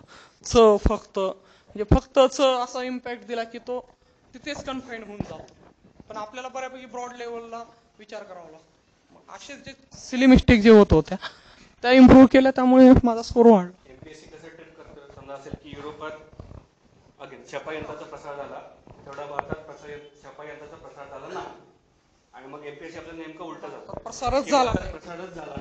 असं म्हणलं झालं ना, थोडा झाला ना, तेवढा झाला नाही. त्याच्यावर आपण असं कन्क्लुजन करू शकत की भारतात छपाई यंत्राचा प्रसार झालाच नाही, अजिबात नाही. तसं ट्रीट करतं एमपीएससी. जसं आपल्याला लास्ट टाइम क्वेश्चन पेपर आपल्याला कुठे आपल्याला गंडवत त्यांचाही प्रश्न तोच होता वाटतंय तुमचा होता की तुम्हाला ते काही वेळा इनफेअर करावं लागतं, काही वेळा डिरेक्टली असतं. तुम्ही तिथं कॉल घ्यायचा तुम्हाला, कारण रिडिंग कॉम्प्रिहेन्शन म्हणजे काय, आपल्याला पॅसेज पाहायचं आणि तिथले उत्तर शोधायचे नाहीयेत. आपल्याला ते कुठेतरी आपल्याला कॉम्प्रिहेंड करून आपलं काय आहे, लेखकाला काय म्हणायचंय हे आपल्याला समजून घ्यायचंय.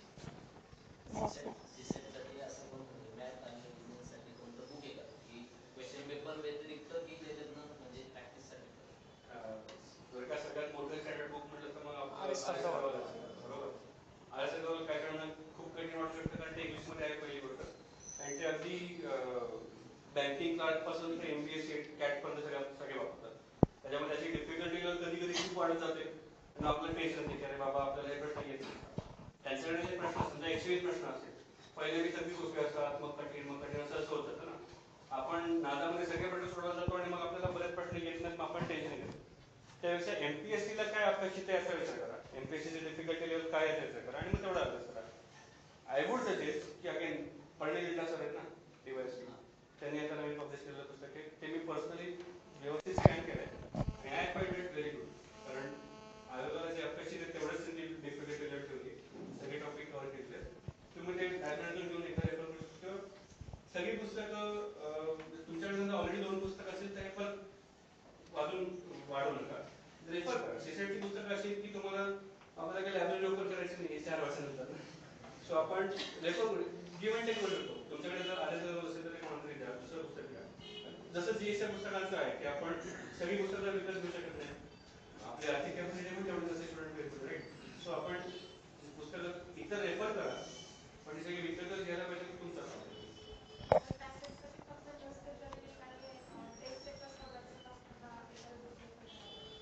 पॅसेजसाठी आय वुड सजेस्ट की सीसॅट डिकोडेड म्हणून सारथी पब्लिकेशनचं बुक आहे, ते पॅसेजवर जास्त एम्फसिस करतं, तर ते डिकोडेड सारथी पब्लिकेशनचं आहे. एमपीएससी सिम्प्लिफाईड पण, हे दोन्हीपैकी कोणतंही एक घेऊ शकतो.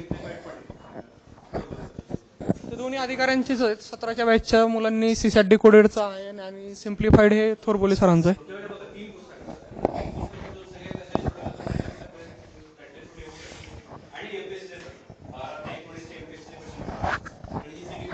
मला वाटतं की तेच जास्त सफिशियंट आहे. 10 म्हणजे पॅसेज आहेत आणि 6 ते 7 वर्ष झालेले आहेत सीसॅट येऊन, त्यामुळे 70 पॅसेजचं जर तुमची प्रॅक्टिस झाली, तुम्ही सुरुवातीला काय करा, विदाऊट टाइम न लावता एक 3 वर्षाचे पॅसेज सोडा, म्हणजे 30 पॅसेज तुम्ही टाइम न लावता सोडा. म्हणजे तुम्हाला जर 15 मिनिटं जरी एका पॅसेजला लागत असतील तर हरकत नाही, पण त्याचं विश्लेषण करा.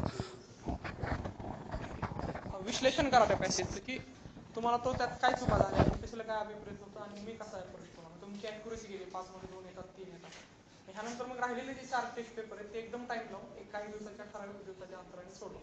त्यानंतर तुम्हाला निश्चित त्या वर्षाच्या कट ऑफशी कम्पेअर केल्यानंतर तुमची इम्प्रुव्हमेंट किती होते एखादं सीसेट पेपर विदाउट वेळ सोडून हा निवांत सोडवा. 3 तास जर लागला तर चालेल. 2 तासाचा वेळ न लावता सोडून बघा. मग तुम्हाला काय तुम्हाला काय जास्त वेळ लागतो तर त्याच्यापासून तुम्ही पुढच्या वेळेस इम्प्रूव्ह हेच मला 2 तासामध्ये कसं कम्पेअर करायचं. 2.5 तास वेळ लागतो. 2.5 तासाचा सोडवणं मी 2 तासात कसं करू शकते हे सगळं बघायचं. न्यूजपेपर वाचताना आपण काय करतो, आपल्याला आवडते तेवढे सदर बघतो, बाकीचे सदर आपण वाचत नाही. आपण बऱ्याच वेळा संपादकीय वाचतो, महत्त्वाच्या बातम्या वाचतो, शेवटच्या पान वाचतो, स्पोर्ट्सच्या घडामोडी वाचतो, इकॉनॉमीचं एखादं आर्टिकल असेल वाचतो, बाकीचं आपण सोडून देतो. MPSC बऱ्याच वेळा कधी कधी तत्वज्ञानाविषयक सुद्धा एखादा पॅसेज टाकते आणि तो फार कठीण असतो. आय वुड सजेस्ट की मठामध्ये किंवा लोकसत्तामध्ये ही तत्वज्ञानाविषयक जी सदरं असतात ती संपादकीय पानाच्या खालच्या बाजूला किंवा त्याच्या ऑपोजिट साईडला आलेली असतात. अन्वय अर्थ असतो बऱ्याच वेळा, किंवा अशी छोटी छोटी पुस्तकं असतात. लोकसत्तामध्ये एक चैतन्य प्रेम नावाचे लेखक आहेत, ते त्या टोपण नावाने लिहितात बघा, खाली एकदम सदर आहे. टाइम्स ऑफ इंडियामध्ये स्पीकिंग ट्री नावाचा लेख येतो. असे थोडे जर का तुम्ही कधीतरी रविवारी एखाद्या वेळेस वाचत गेले तर त्याचा फायदा होतो. आपल्याला थोडा शब्दसंग्रह वाढतो, त्याचं आपलं नवखं काही वाटत नाही, हे पहिली गोष्ट. आणि आपल्याला जे विषय आवडत नाहीत, जे शक्यतो आपण विषय पेपरमधून वाचत नाही, ते एखाद वेळेस वाचत चला. आपण बऱ्याच वेळा अर्थवर्तंत वाचत नाही, स्किप करतो पूर्णपणे. पण एखाद्या कंपनीचा अख्खा ताळेबंद दिलेला असतो. उदाहरणार्थ समजा त्यांनी सांगितले की इन्फोसिसचा ताळेबंद दिलाय, गेल्या 6 महिन्यात इन्फोसिसची कामगिरी. आपण बघतो की याच्यातनं MPSCला काय येणार आहे माहीत नाही, पण MPSC विचारू शकते. आय थिंक यावर्षीच त्यांनी पिंपरी चिंचवडमधल्या एका शाळेचा टाकाऊतून टिकाऊ जो आहे प्रकल्प, त्याचं त्यांनी बातमी जशी तशी दिली होती. तर ज्या लोकांनी ती बातमी पहिले न्यूजपेपरमध्ये वाचली असेल सहज कुतूहल म्हणून की काय चालू आहे बघावं आजूबाजूला, त्यांना ते वाचायची वेळ, वाचण्यासाठी लागणारा वेळ कमी झाला ना. सो आपण पठडीतले जे विषय वाचतो, history, geography, polity, economy, current affairs, environment, याशिवाय सुद्धा once a week, twice a week तुम्ही दुसरे पण न्यूजपेपरमधले आर्टिकल्स वाचत चला, जेणेकरून तुमचं तेवढं विजन एक्सपांड होतं ना. नुकसान तर काही नाही, रिडिंग स्पीड जेवढा वाढेल तितकं चांगलंच आहे. अजून काही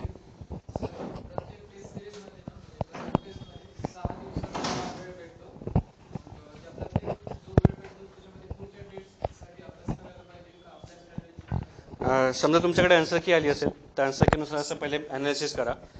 या ॲनालिसिस केल्यानंतर ज्या घटकामध्ये इम्प्रूव्हमेंट करण्याची सगळ्यात जास्त गरज आहे तो घटक पहिले घ्या. समजा तुमचं ऑलरेडी प्लॅनिंग ठरलं असेल, समजा काही जणांचं डिसेंबर एंडपर्यंत प्लॅनिंग ठरलं असेल, तर गो विथ दॅट प्लॅनिंग, काही हरकत नाही. फक्त दिवसातनं 1 किंवा 2 तास याच्यासाठी द्या.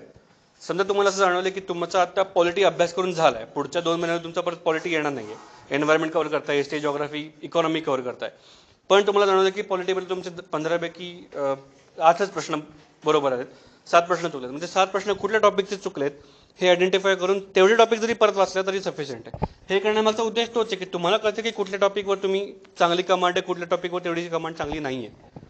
हेच करण्यामागचा उद्देश आहे. दिवसातून 1 ते 2 तास जरी इम्प्रूव्हमेंटसाठी वेळ दिला तरी सफिशियंट आहे. अगदी रॅडिकल चेंज करायची गरज नाही आहे, थोडा इम्प्रूव्ह करा फक्त बस. अजून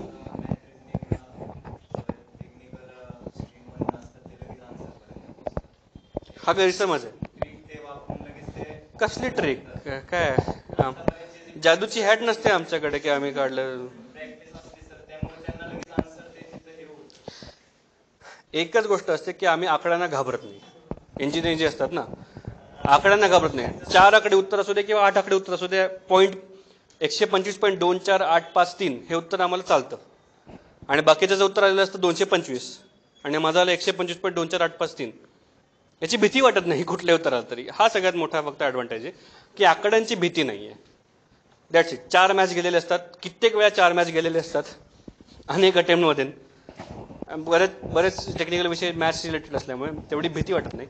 बाकी असं हा गैरसमज आहे. मला कित्येक लोक माहिती आहेत, नावं घेत नाही ऑब्व्हियसली, मला जिवंत राहायचं आहे, जे इंजिनिअरिंग बॅकग्राऊंडमधले आहेत पण त्यांना सीसाठी कसं चांगलं नाही जमत. 100-120 सुद्धा त्यांना मिळू म्हणजे कठीण होतात मिळायला. कित्येक मी आर्ट्स, कॉमर्स, सायन्स बॅकग्राऊंडचे बघितले, BSc बॅकग्राऊंडचे बघितले, 150 सहज काढतात, 150-160 सहज काढतात. अगेन मॅथ्सचा प्रश्न किती प्रश्नांपुरता आहे रे? 80 पैकी 12 ते 13 प्रश्नांपुरता. आपण बघितलं ना आता, दिस is not a excuse to score less marks. ठीक आहे, मग बाकी सी ऑन अँड ॲव्हरेज जरी 8 जरी असेल तर 15 क्वेश्चन हे बघ 12 ते 13 जे मॅथ्सचे आहेत ना ते आहेत ना 12 ते 13 तुला स्किल लागणार आहे आणि ते स्किल काय प्रॅक्टिसच आणावं लागेल. आता इंजिनिअरिंगचं किंवा टेक्निकल बॅकग्राऊंड त्याचं नाही काय फरक पडत. तो प्रॅक्टिसला जमून जातो. त्याला 15 आधी कदाचित त्याची 15ची असतो. नाहीतर सर्वच इंजिनिअरिंग म्हणून सब्जेक्ट चांगला आहे किंवा टेक्निकल बॅकग्राऊंड असं काही नसतं. असं नाही अजिबात. बरेच जण इम्प्रूव्ह करतात. इव्हन 8 बॅकग्राऊंडचे माझे मित्र ट्रेनिंगला सोबत आहे. हो, कित्येक लोक. आता मला सांग, बऱ्याच जण एमपीएससी निवड होतात, त्यातले अराउंड 30-40% दरवर्षी प्रत्येक जणांमधून शेतकी बॅकग्राऊंडचे असतात.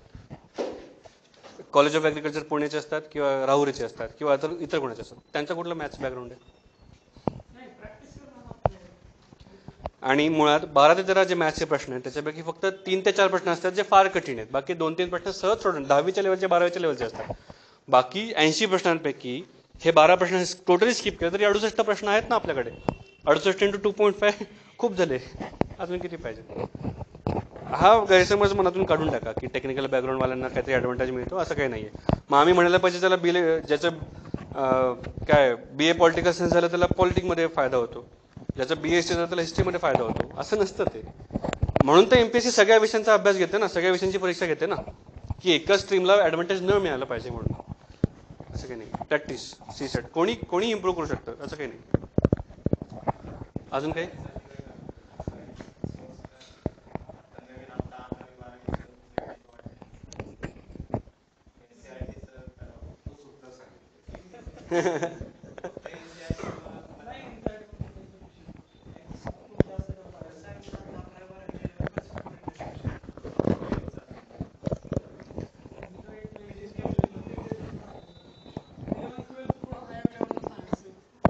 तेवढं गरज नाही. ल्युसेंट जनरल सायन्स खूप झालं.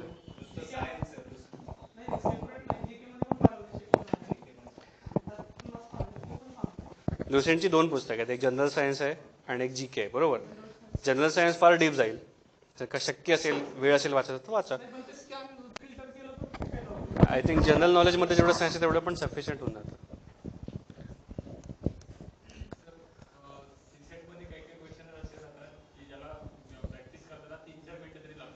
हो, सगळ्यात शेवटीच सोडवायचे ते प्रश्न. वेळ बघा तर तुमच्याकडे किती.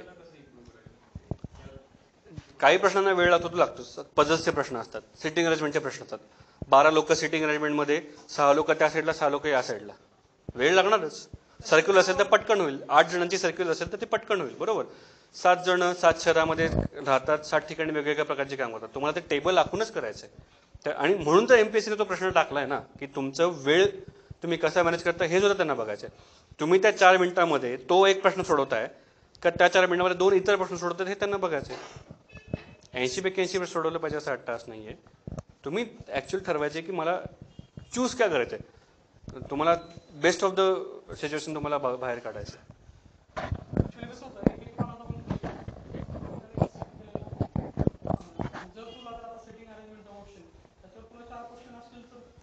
हां, MPSCने आता पण काय केलं की हां किंवा फॅमिली ट्री असते आणि त्या फॅमिली ट्रीचा मोठा प्रश्न असतो, त्याच्याखाली 3 किंवा 4 प्रश्न असतात. मग ते वर्थ आहे वेळ लावून सोडवणं. पण खूप मोठा प्रश्न आणि त्याचा एकच प्रश्न आहे, खूप मोठे इन्फॉर्मेशन देऊन नॉट वर्थ इट. स्किप केला चांगला किंवा शेवटी वेळ असेल तर बघितलेला चांगला, पण वेळ मिळतच नाही शक्यतो. 5-10 मिनिटं मिळाले खूप झाले. शेवटी पण 2 मिनिटं तरी ठेवा असं माझं मत आहे. कारण आपण गोळे व्यवस्थित केलेत की नाही, वरती आपला जो सब्जेक्ट कोड असतो तो व्यवस्थित भरला की नाही, सीट नंबर व्यवस्थित भरला की नाही, सह्या केल्यात की नाही, एवढं बघण्यासाठी 30 सेकंद 1 मिनिटं ठेवा. कारण कधी कधी गडबडीत राहून जातं ते, त्याच्यामुळे टेन्शन नको व्हायला की अरे माझं राहून गेलं वगैरे. त्यात मॅथ राहतो आपण रिझल्ट येईपर्यंत, काय होत नाही. तेवढ्याच चिंधी करण्यासाठी प्रिलिम राहिली असं नको व्हायला कोणाचं. तेवढं एकदा जरा काळजी घ्या. हो हां, सगळ्यात पहिले क्वेश्चन पेपर अनालिसिस करायचं. राज्यसेवेचा अभ्यास आपण सुरुवात करतो. MPSCचा आयोग, महाराष्ट्र लोकसेवा आयोग फक्त 2 गोष्टी आपल्याला प्रिंट फॉर्मॅटमध्ये येते, सिलेबस आणि last year question paper. प्रिलिमचा syllabus तर एवढा काही इलॅबोरेटेड नाहीये, डिटेल नाहीये. मग दुसरी गोष्ट काय की क्वेश्चन पेपर्स. 2012 ते 19 हे क्वेश्चन पेपर्स तुमचे थरो पाठ झाले पाहिजेत. कारण बऱ्याच वेळा जीएसच्या बाबतीत बऱ्याच वेळा असं होते की काही प्रश्न रिपीट होतात. ते चुकले नाही पाहिजे. ते चुकले म्हणजे उडी मारायची, लकडी पोरावरून खाली उडी मारायची. सीसॅटचे सुद्धा प्रश्न सिमिलर फॉर्मॅटवर का आले तर तुम्हाला ते सोडवण्यासाठी वेळ कमी लागला पाहिजे, बरोबर, कमी वेळ लागला पाहिजे.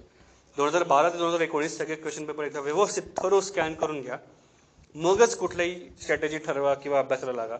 आणि अगेन सीसॅट सोडवायचा सगळ्यात बेस्ट वेळ आहे जेवणानंतरची. आपण 1:30-2:30 वाजता मेसवरून जेवण येतो साधारणपणे. थंडी पडायला लागली आहे, उबदार वातावरण असतं, काही काही लोक उशा घेऊन येतात, काही लोक शाली पण घेऊन येतात, दोघं तिघं घोरत असतात आजूबाजूला, आपल्याला पण झोपावंसं वाटतं नाही का. त्या वेळेमध्ये समजा तुम्ही न्यूजपेपर वाचला किंवा सीसॅट सोडवलं तर ते चांगलं आहे. टेन्शन येतं ना सीसॅट सोडवल्यामुळे की अरे बाबा जागा राहायला पाहिजे ना.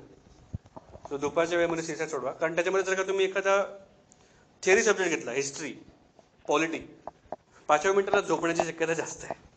त्यापेक्षा त्यावेळेस न्यूजपेपर घ्या किंवा सीसॅट कव्हर करा.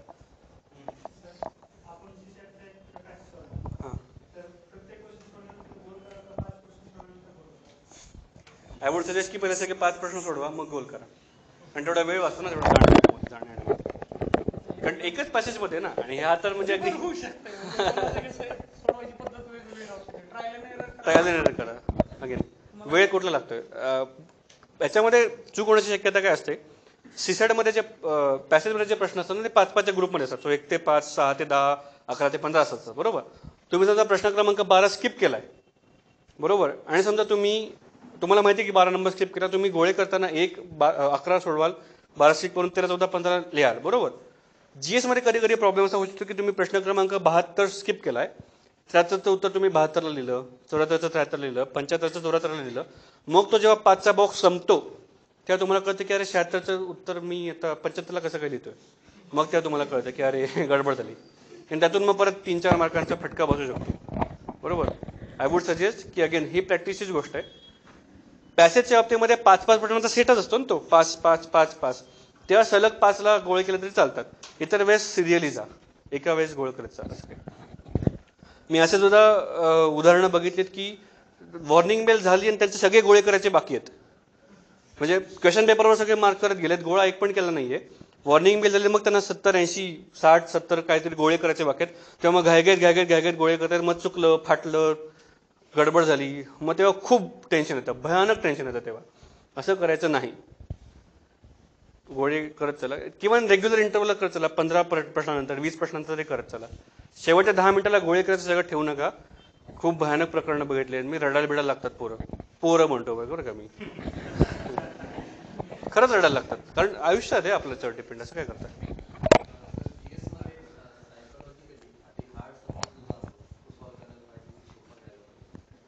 आशिष सर सांगते.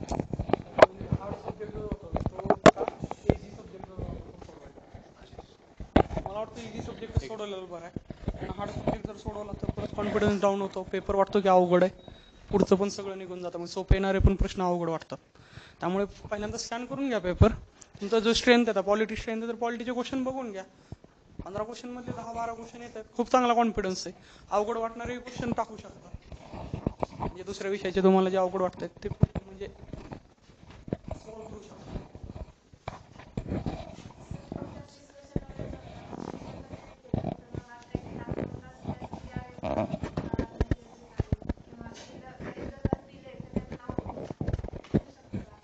ग्रुप डिस्कशन म्हणताय का? ग्रुप डिस्कशनसाठी लाईक माइंडेड पीपल असावेत, म्हणजे आणि अभ्यासाची लेवल साधारणतः समपातळीवर असलेली बेटर राहील तर फायदा होईल एक्सचेंजचा. जर तुमचा ग्रुप जर एकदमच डायव्हर्स असेल की कोणी बिगिनर आहे, कोणी 2-3 मेन्स दिलेले आहेत, इंटरव्ह्यू दिलेला आहे,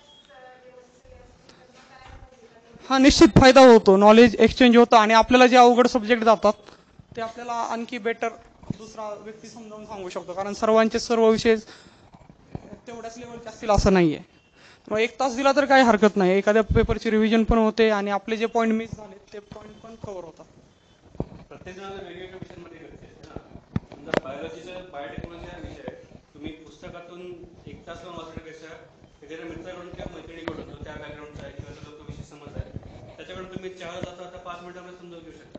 कन्सेप्ट आणि क्लिअर केलं, हे डेटा आणि आकडेवारी तेवढंच कन्सेप्ट करतो. समजा एखाद्या मित्राकडे किंवा मैत्रिणीकडे सगळे घटना असे ठरली ट्रिक आहे. 1942 ते 1947 या काळात आपल्याकडे खूप घडामोडी झाल्यात ना. श्रीमंत योजना, क्रिप्स मिशन, वेव्हल योजना, गांधींचे करार, योजना, गांधींचे करार, मग इतर सगळ्या गोष्टी खूप आहेत. समजा एखाद्याकडे लक्ष ठेवायची ट्रिक असेल तर होतं. काही जणांचे असे काही शॉर्टकट असतात. काँग्रेसच्या दिवस लक्षात ठेवायची, किंवा त्यांचे अध्यक्ष लक्षात ठेवायचे, किंवा समाजोजकांची काही गोष्ट लक्षात ठेवायची. सो हे तुम्हाला गिव्ह अँड टेक केल्यानंतरच कळतं. पण त्याला खूप वेळ नाही. तुमचा दिवसातला मेजर पिरियड फक्त चर्चा करण्याचा असेल तर तेवढं नाही. तुम्ही जेव्हा ब्रेक घ्या, चहा घ्यायला गेले, नाश्ता करताय, जेवताना एकत्र करताय, तेव्हा डिस्कशन करावं लागतं. पण त्याच्याकडे रूल्स पाहिजे की आता मी आता माझ्या जागेवर बसले किंवा बसले तर मी माझा प्रश्न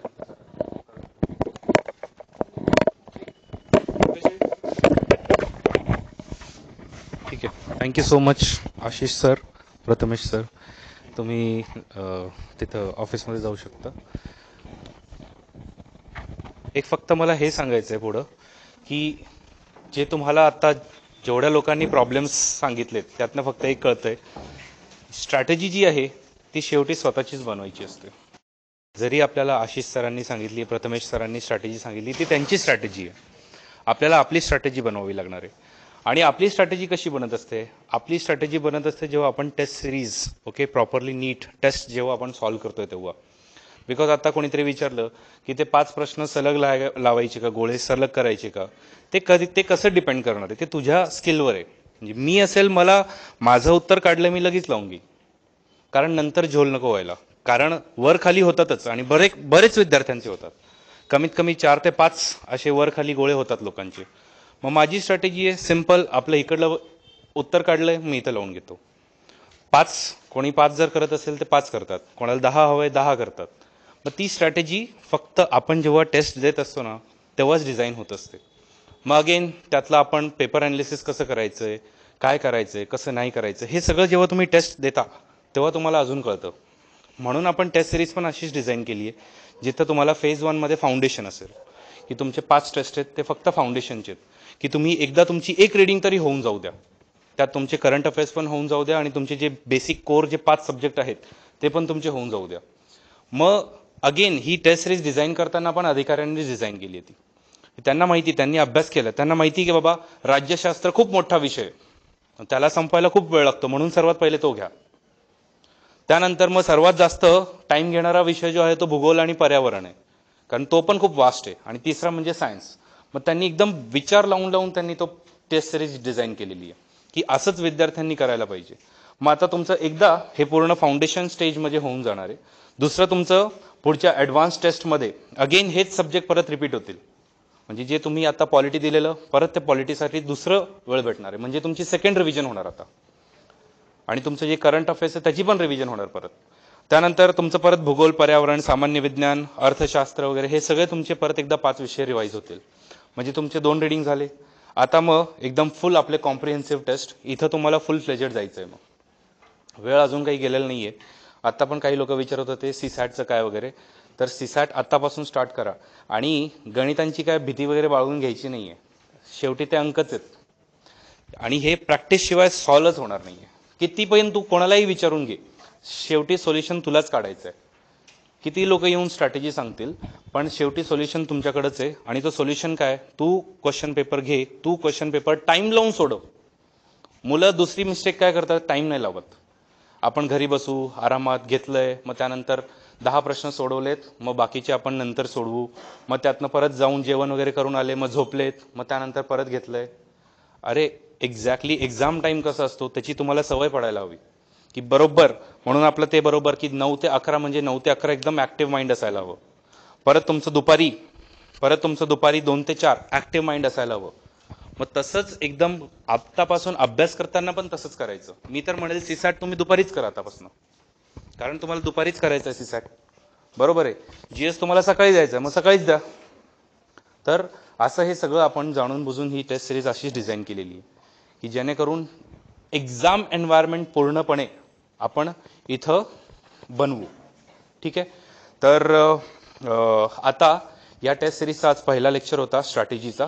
या टेस्ट सिरीजमध्ये QSTMS असे आपला सेशन आहे. म्हणजे हे जी स्ट्रॅटेजी चालली त्याला आपण QSTMS सेशन म्हणतो. म्हणजे काय, तर Q फॉर तुमचे क्वेश्चन पेपर, S फॉर तुमचं सिलेबस कोणतं आहे, T फॉर तुम्हाला टेक्निक काय काय वापरायचे आहेत. कारण आता टेक्निक्स वगैरे काही डिस्कस झाले नाही आहेत. एलिमिनेशनचे काही टेक्निक्स असतात, कोणत्या प्रश्नाला कसं सोडायचं, कोणत्या प्रश्नाला घ्यायचं, हे टेक्निक्स अजून बघायचे आहेत आपल्याला. त्यानंतर मग बाकी तुमचा सिलेबस जो आहे तो सगळा कसा एकदम कोणत्या मटेरियलमधनं घ्यायचा आहे, म्हणजे कोणतं मटेरियल वाचायचं आहे, कोणतं मटेरियल सोडायचं आहे, त्याचं M, आणि शेवटी S म्हणजे स्ट्रॅटेजी. तर हे QSTMS सेशनचं पहिलं आजचं सिरीज झालेलं आहे. याच्या पुढे पण अजून तुमचे 3 लेक्चर्स होणार आहेत. ठीक आहे, त्यानंतरच 10 तारखेला तुमची टेस्ट डायरेक्ट आपण ठेवू. बिकॉज जोपर्यंत आपण आपल्या काय म्हणतात ॲक्सला आपण धार देत नाही, कुऱ्हाडला आपण धार देत नाही, तोपर्यंत आपण जाऊन तिथं लढू शकत नाही नीट. मग तेच काम आता करायचं. मग या QSTMS सेशनमध्ये उद्या सकाळी 10 वाजता जो आता पुढचा लेक्चर होणार आहे, ओके, त्याच्यामध्ये तुमचा इतिहास,